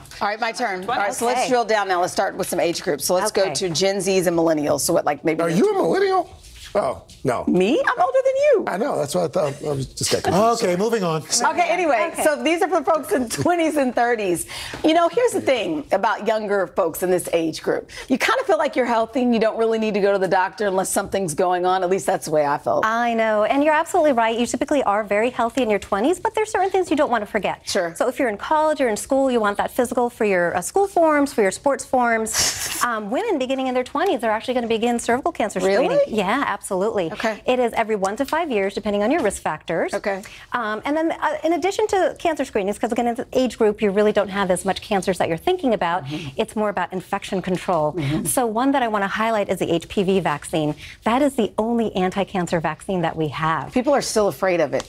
Oh, they shouldn't be. people are. They shouldn't be. It's been around for 20, 30 years. It's proven to be safe, and we're really reducing the risk and the burden of HPV-related cancers. So important. So important. And then so the important. last one here. And the last one is the meningococcal vaccine. So again, if you're living in college in a dorm setting, if there's a meningitis outbreak, that can spread quite rapidly because it's airborne. So you want that vaccine every 5 years while you're in that risk setting. Okay, Yeah, now very to the guy who important. keeps walking in my camera. All right. Sorry. Okay. Let's go. Let's get to Chanel's age group. Oh, boy. Folks in their 40s and 50s. Okay, well, that's me too. Okay. So when we come to this age group, we're now thinking more about cancer screenings. So in women, you're going to begin your breast cancer screenings between the age of 40 and 50 every 1 to 2 years. And that's regardless of family history. Well, if there's family history, it may be a little bit earlier. Okay. But for somebody at average risk, you're going to be between 40 and 50. Okay. Yep.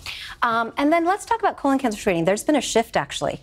A couple years ago, it used to be beginning at the age of 50, and now we begin at the age of 45. Right. And that's regardless of family history. Regardless Yes. of family history, men and women both, absolutely. What about lung cancer? Yeah, lung cancer screening. So there's been a shift with that too, just recently. Now we recommend lung cancer screening for people aged 50 to 80 who have ever smoked a pack a day for 20 years or recent quitters within the last 15 years. And that's with a low-dose CAT scan. It has much less radiation. If we can find it early, it's potentially curable. So if you've never smoked, you don't need the lung cancer Nope, screening? only for people at risk. All right. Yep. Prostate cancer screening is for men, obviously, only, and that begins at the age of 55. And then last, we have the shingles vaccine, and that is for all persons over the age of 50. I don't know if you know, but shingles is a reactivation of chickenpox. Yeah. It's been dormant, and beginning age 50, it can reactivate. It's been living in your nerves, under your skin, and it can lead to nerve damage and chronic nerve pain. And if it happens by your eye or ear, it can actually affect your vision and hearing. My aunt had shingles. It is terrible. It's miserable. Mr. Don't wish that on anybody. For those of us who are in our golden years, in the 60s, okay. if you will. Yes. So let's take a look at what we got. AFib. Yeah, so, you know, when we're in this age group now, we're kind of shifting to cardiovascular health. And AFib is an arrhythmia that's common in this age group. And screening begins at the age of 60 with a simple EKG. Very simple. What's AAA screening? So AAA is abdominal aortic aneurysm, and that screening is actually only for men beginning age 65 if they've ever smoked even just 100 cigarettes in their lifetime, or if they have a family history of such aneurysms. Then you do an ultrasound for that screening. And what about osteoporosis? Is that for everybody? That's for everybody, believe it or not. Bone health is very important. You've seen people with spinal fractures, hip fractures. Bones become brittle and start decaying, especially for women after menopause. You don't have the estrogen from the ovaries anymore. I just got my pneumonia vaccine. Oh, yes. That's actually at the age of 65. And there's 2 new ones that just came on the market. So Prevnar 15, Prevnar 20, in addition to the Pneumovax 23. So much to look forward to. Oh, my God. What about the flu vaccine for older folks? Okay, so definitely, if you're over the age of 65, you want the high-dose flu shot. Yeah, I learned a lot. Oh, excellent. I'm glad to help. Glad to help you be here today. Move into the doctor's office. When you're not just roaming the I'm sorry. Dr. Kavita Agarwal, thank you so much. Thank you for having me. I appreciate it. Hope you'll join us tomorrow. Olympic legend, Hall of Famer Lindsey Vonn will be here with an exclusive announcement. We'll see you guys tomorrow. Have a great Monday.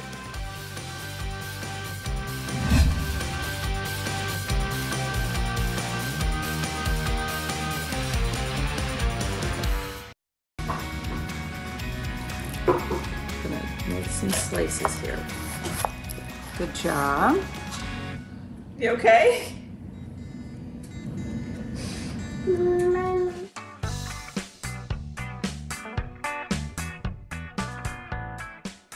Welcome to Dylan Dishes, Cooking with Cal. In this Today All Day series, I'm looking back at some of my favorite Cooking with Cal recipes and sharing my top kitchen tips. Today's episode is one that we're calling Grandma's Greatest because it features recipes from two amazing grandmas. First up, you'll see me and Calvin whipping up my mom's pasta salad, and then we tackle my grandmother's short ribs. You know, one of the biggest obstacles timid cooks face in the kitchen is just not knowing where to start or what to make. Well, here's a good rule of thumb. Always cook what you know and what you loved growing up. Just think back to what your parents and grandparents always served. I've also found that family recipes are often the simplest, which is probably why our parents made them so often. This first recipe is proof of that. You only need 5 ingredients: pasta, canned tomatoes, black olives, parsley, and olive oil. Take a look. All right, so let's get the ingredients ready. How this thing works. So we're gonna use a can of tomatoes, but these are cooked tomatoes. They're not raw tomatoes. So you'll like these because they're cooked tomatoes, okay? Now turn that as hard as you can.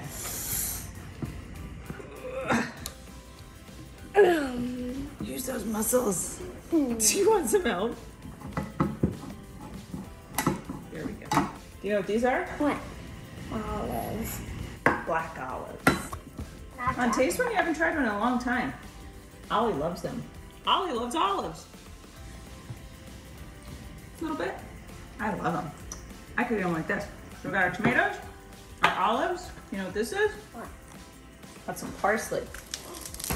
All right, you want to chop this for me? Why don't you put your hand like that? There we go. Good job. Now I'm just gonna make these all a little smaller, okay?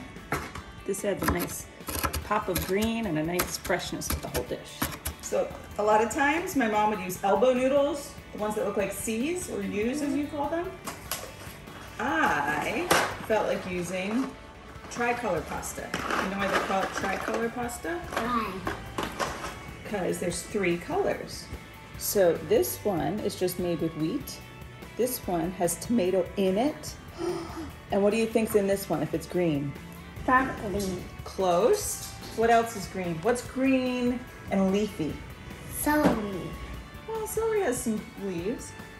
What looks like lettuce? Spinach. Yay! Cool. I'm gonna dump this in, okay? While that's boiling, can you dump the can of tomatoes in here? Now all of the olives, the parsley. Ah, good call, buddy. Good idea. Now we wait. Can you taste that? Perfect. All right, drain the noodle. All right, I want to pour these into this bowl. Dump a whole bunch of olive oil in here. All of it? Not all of it. I'll tell you what. All around. Swirl it all around. A little salt. This will come out fast, so let's give it a big stir. Before we put this in the fridge to let it cool down, let's taste it, okay? You like it? Tastes even better when it's cold. So I thought this was such an easy recipe, but you guys had a lot of questions about it, so let's get to them. First, what's the last seasoning you put on this salad? Just salt and pepper. There's not a lot of seasoning or anything that goes into this salad, so if I sprinkle anything on it, it's really just salt and pepper. I'm a big fan of salt and pepper. Next question, did you drain the tomatoes? No, I put the whole can with the diced tomatoes and the liquid because some of the pasta absorbs some of that liquid, so it helps to add some moisture to the dish. Another viewer asked, do you think it would still be tasty without the olives? Yes. The thing that's the best part about this recipe is this is just a base. If you don't like olives, if you don't like parsley, leave them out. If you want to put some cubed cheese in there or some pepperoni, throw that in. Really, it's just about a base. And if you like it a little tangier, you could probably throw in some Italian dressing. It's just a basic pasta salad. This is the way we always made it, but feel free to change it up however you want. Another question about olives, are they sliced black olives? Yes, I kept this recipe even simpler by buying the actual pre-sliced black olives, but you can buy regular olives and slice them up. I bet if you like it tangy, it would even taste good with green olives too. And another question about the tomatoes. What brand of tomatoes do you use? I'm not that loyal to a particular brand, but I do love San Marzano tomatoes whenever you can find them, whether you're using diced tomatoes or you're using, crushed tomatoes to make a sauce. San Marzano tomatoes are just a little bit sweeter, so you don't have to add the sugar to them, and they're straight from Italy, and they're just absolutely delicious. Slightly more expensive, but totally worth it, I promise. Top Story with Tom Llamas, weeknights at 7 on NBC News Now. Let's go. This is a critical choke point for this fire.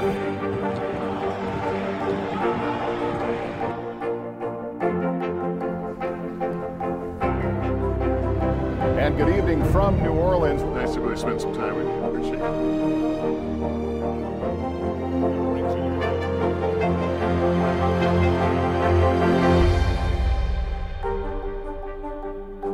Today is now a podcast available every morning. Listen wherever you get your podcasts.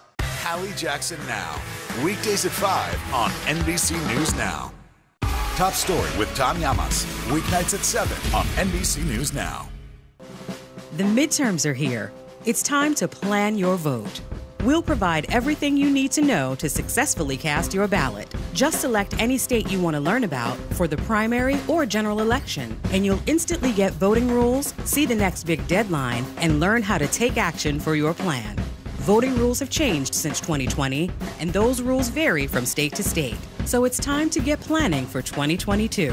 Visit NBCnews.com/planyourvote today. Now Tonight with Joshua Johnson, streaming weeknights at 8 on NBC News Now. Today is now a podcast available every morning. Listen wherever you get your podcasts. Top Story with Tom Llamas, weeknights at 7 on NBC News Now.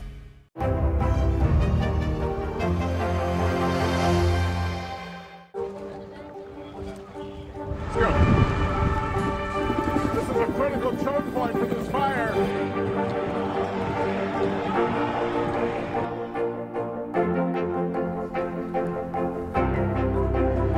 And good evening from New Orleans. Nice to really spend some time with you. Appreciate it.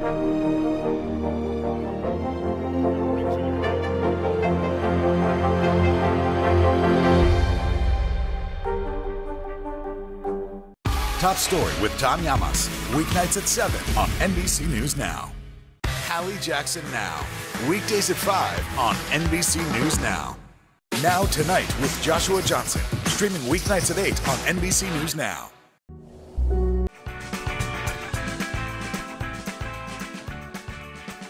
Welcome back to Dylan Dishes, Cooking with Cal. This episode is all about celebrating family recipes passed down from generation to generation.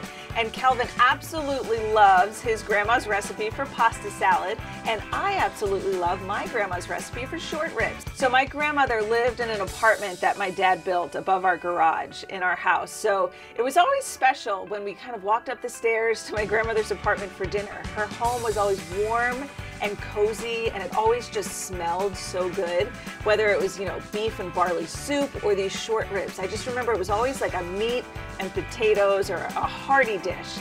And we'd all just sit around at her brown dining room table, and it was just special. We were still home, but we were over Gram's house eating one of her recipes, and they were always so delicious.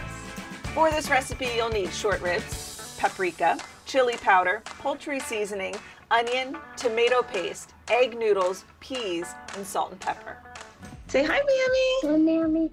Hi, Cal. How are you today? I asked you for the recipe, and you said, you just throw the meat in a dish, you throw this together, you put it on top, you cover it for a little, you cook it for a little. There was no written instructions with the recipe, so a lot depended on looking at it, seeing what it's doing, throw it in the oven a little bit longer, that kind of thing. Well, I wish you could be here with me to help make this and especially eat it with us. It'll be a tight squeeze, but we'll see if we can get them all here. Okay. There we go. They're all squeezed in there, right? Yeah. Okay. Salt, pepper. Now we have to slice up an onion. Oh, what if it hurts my eyes?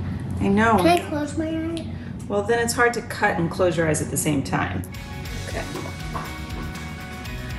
I'm gonna make some slices here. Good job. You okay? We've got all kinds of spices here, okay? Are we gonna mix them up? Yeah, but first, I want you to scoop all of this tomato paste into here as well, okay? You pour this water in there. Why cannot you do it? Because you're here to help me.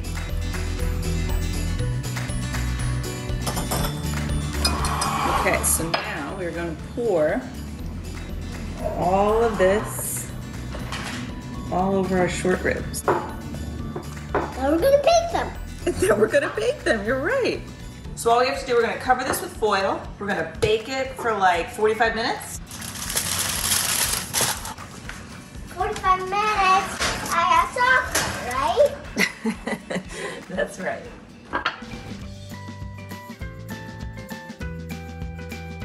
That's yummy.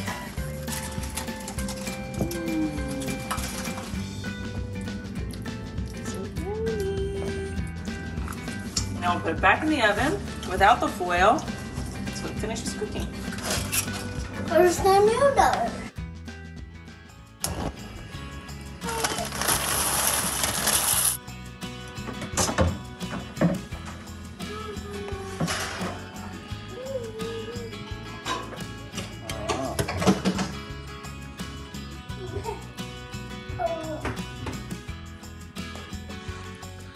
This tastes exactly like my grandma's. Is hers yummy? Hers is so yummy. One of the questions I get asked all the time is, what are the tools you use with Calvin in the kitchen? And knives are the big question because I'm cooking with a kid and here he is chopping some vegetables. So when I first started cooking with Calvin, I did all the chopping. I didn't want him anywhere near a knife. He did the stirring, he did the breaking of the eggs, he did all that. Then once he wanted to participate more, I found these knives. They're plastic knives. You can find them anywhere online. So they're sharp enough to cut, but they're not really sharp enough that Calvin would cut his finger. So the best vegetables this works for are something like zucchini, something like cooked potatoes. Hard-boiled egg would be good. Soft fruits like berries or pears. And, you know, it takes a little bit of strength, but at least it, you know, is not going to hurt them, and it kind of just gets them used to, you know, some knife skills. I would also, you know, kind of do this for Calvin. I'd chop this up with my knife and then just give him a little bit to just sort of learn how to rock the knife, learn how to keep his hands out of the way, and just really basic knife skills with soft fruits and vegetables. That's what these knives are good for. Eventually, it became a thing though where, you know, you're making soup and you're chopping some harder stuff like carrots and onions. So I needed to upgrade a little bit. And I found these great knives. This is an actual knife. I mean, it's sharp and it will cut through your hard vegetables. But the thing I love about it is it also comes with this shield. So it teaches you the proper way to cut. So Calvin can put his hand here and he learns, you know, you stick your finger through this hole, so he learns, you know, not to put his finger under here, so his hand placement is good on the knife. And then he learns to kind of rock, but look at how this is like a real sharp knife for a kid, but it's all safe. The hand that's holding the knife knows how to hold it properly. The hand that's holding the food knows how to hold it properly so that your fingers are kept out of the way. The thing I love about this brand is that it also comes with a peeler. Calvin loves apples and pears. Obviously he loves carrots, but he does not like the skin on anything. He'd peel a blueberry if he could. So the same kind of thing. You stick your finger in the hole and then it teaches you to just have your fingers out of the way. So my job is to make sure he holds, you know, the right end and isn't like, you know, doing it the wrong way. And this thing's role is to make sure Calvin holds this the right way. So you can see how sharp they are. They work. So once your kid masters the plastic knife, I think it's good to upgrade to the real deal. The next time you go to your parents' or your grandparents' house, look through their recipe boxes. You may just find some delicious gems that you totally forgot about. But until then, I hope you'll try my family recipes and let me know what you think. For all these recipes, go to today.com/DylanDishes.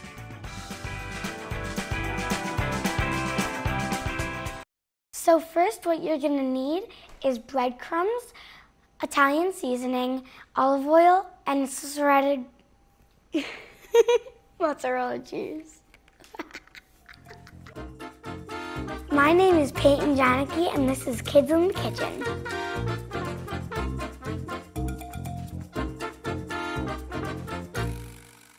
I'm Peyton Janicki. I'm 8 years old, and I'm in 3rd grade. My earliest memory of cooking is when I was younger, I used to help my grandma make apple and pumpkin pies for Thanksgiving. I love cooking with my grandma because she's very nice and she's also a really good cook, and at the end I get to eat it.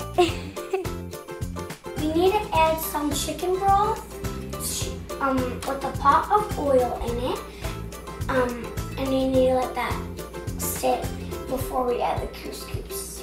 My favorite thing about having my YouTube channel, Practically Peyton, it's basically just cooking and just like, it's not even hard for me. It's really fun. I love to cook for my mom, my dad, and my little brother, Michael.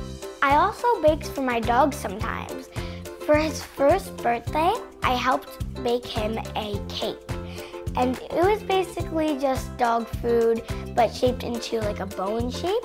And it also came with some icing for dogs. He loved it so much. Some of my favorite hobbies are softball, swimming, dance, basketball, singing, and piano. When I grow up, there's 3 things that I might want to be. I want to be a teacher, a chef, and an art teacher because I love to do art. I think that cooking is basically kind of like art. I might put in the wrong ingredient and I still want to see how it turns out. It's basically like mixing paint colors.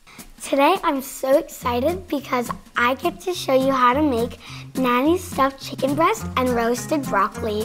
A couple of years ago, my nannies created this recipe because she was really good at making chicken cutlets, and she knew one of my favorite foods was pepperoni. So she magically put the pepperoni in the chicken cutlets, and it was amazing. Okay guys, let's get started. I'm so excited. Make sure you preheat the oven to 425 degrees. First thing is we are going to line this cookie sheet with foil, and then we're gonna spray it with some non-stick baking spray. I love using foil because it makes cleanup super easy. The first ingredients that you're gonna need is breadcrumbs, Italian seasoning, olive oil, and shredded mozzarella cheese. I like using shredded mozzarella cheese because you don't have to shred it. And it's just like so hard shredding it, and you can get hurt shredding it. In a small bowl, I'm going to add breadcrumbs, Italian seasoning, olive oil,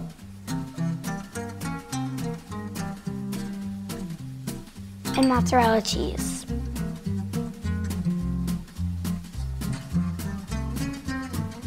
This is my topping. The cheese and the olive oil are going to make the chicken brown, crispy, and delicious. So now you're gonna grab your thin chicken breast, salt, pepper, mozzarella cheese, pepperoni, and sour cream. The thinner the chicken breast, the better, because we're kind of making a pepperoni sandwich. And the bun is the chicken. Place half of the chicken breast on the prepared foil.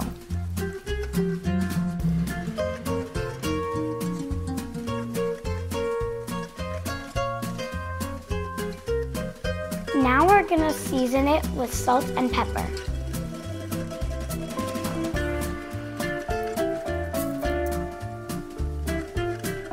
This is like sprinkling fairy dust. Now we're gonna sprinkle it with a half a cup of shredded mozzarella cheese. You wanna make sure you spread it evenly throughout the 4 chicken breasts. You don't wanna skip out on the cheese. My brother loves cheese, so I think I'm gonna give him a little bit extra. He'll thank me later. My favorite step of this whole thing, adding the pepperoni. So you want to add 3 pieces of pepperoni on each slice, each piece of chicken. What I love most about pepperoni is probably like it has like a little spice to it. It has like a little hotness. I love pepperoni so much. I even eat it for breakfast sometimes. And secretly, I try to sneak it into all of my recipes. Now we're gonna place the other half of the chicken on top of all of these pieces of chicken.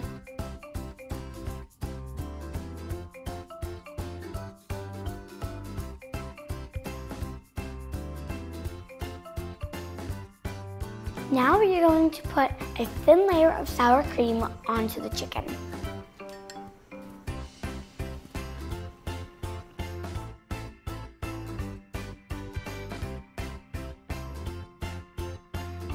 This has a really good flavor, and it also helps make the breadcrumbs stick to the chicken. It's kind of like frosting a cake. Now we are going to put the breadcrumb mixture on top of the chicken. I like this breadcrumb mixture because it makes the chicken like nice and crispy, and it gives a different but good flavor. See, this is the magic of the sour cream because it's sticking perfectly.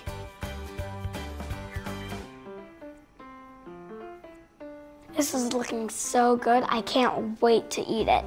Now it's time to put this in the oven. It looks great, but I can't do it since I'm a kid, so I need help from my dad. Dad!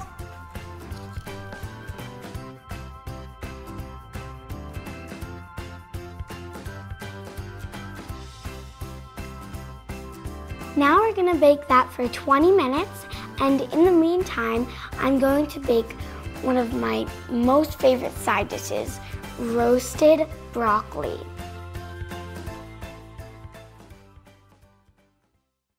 For breaking news in our changing world, download the NBC News app. Welcome back to Today. We got a lot to celebrate on this Wednesday morning. It's good to have you along with us. You don't know when your moment's coming, but when it does, you take it. Everybody's good, and that's it.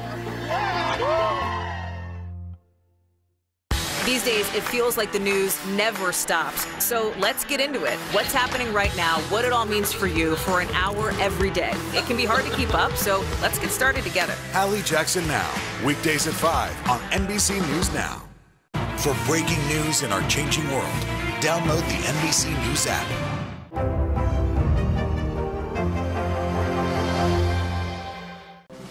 The midterms are here. It's time to plan your vote. We'll provide everything you need to know to successfully cast your ballot. Just select any state you want to learn about for the primary or general election, and you'll instantly get voting rules, see the next big deadline, and learn how to take action for your plan. Voting rules have changed since 2020, and those rules vary from state to state. So it's time to get planning for 2022. Visit NBCnews.com/plan your vote today. Uvalde, Texas, a small town that has become yet another landmark. How long do you think it took for all this damage to occur? You tell us what it was like? With our NBC News exclusive.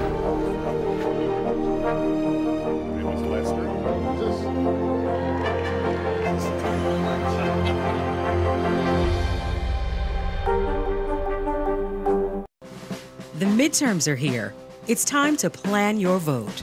We'll provide everything you need to know to successfully cast your ballot. Just select any state you want to learn about for the primary or general election, and you'll instantly get voting rules, see the next big deadline, and learn how to take action for your plan.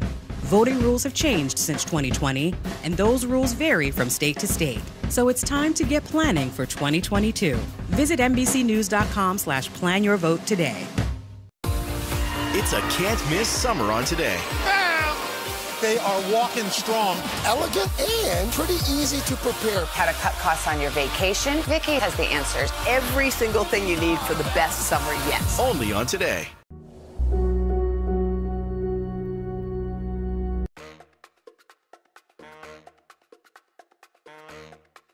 Fun fact, it is actually like when you get any vegetable and put salt, pepper, olive oil, and garlic powder like on top of it and bake it, it'll taste amazing. I actually won't eat broccoli any other way. I always make it this way and I love it. Now the first thing we're gonna do is cut the broccoli into florets, but you can also just pull them apart. And then you can have a parent cut it a little bit more after.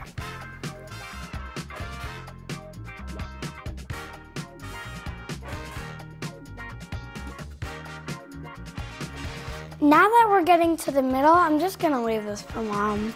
Mom, can you come help me? Let's cut the broccoli. Make sure they're at a similar size so they roast evenly. Well, you're a fast cutter. Now, you're gonna add olive oil,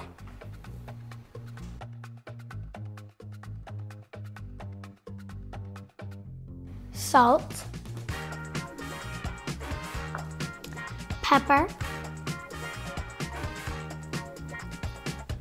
and garlic powder. Now you want to mix this really well. And cooking can get messy, so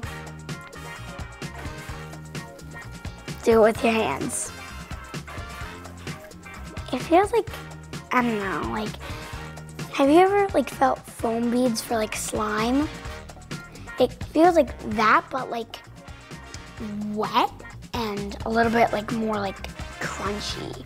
You want to make sure they're in one row or layer, because if it's not, it'll just steam instead of getting all like crispy and delicious. It's time to put this baby in the oven, but I need help. Dad?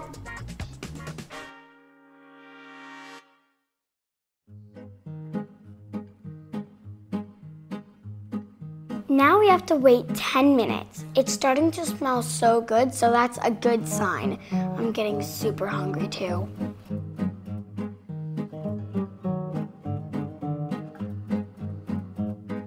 Look at how amazing this looks. It looks so delicious. The chicken, it looks so crispy and good, and the broccoli, the same. It looks very crispy and good. I imagine it in my mouth, tasting so good. All right, let's plate it.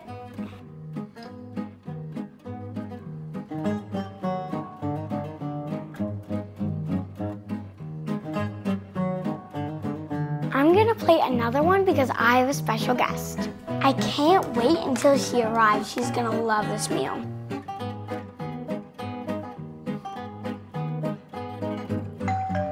Oh my gosh, perfect timing, she's here.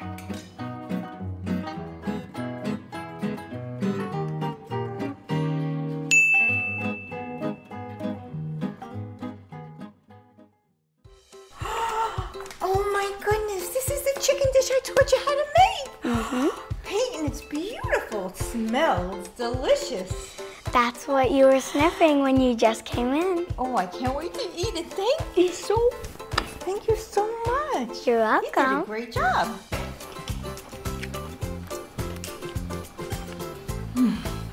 You make this exactly like I did. Okay, let's see how it tastes. Yours, I think, tastes even better. It's so delicious. I love sharing meals with you. Anytime. Even if it's not this dish. I love you so much. I I love you too.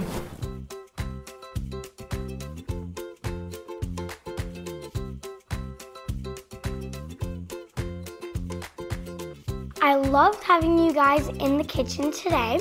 I hope you'll keep this recipe in mind and share it with someone special too. Bye!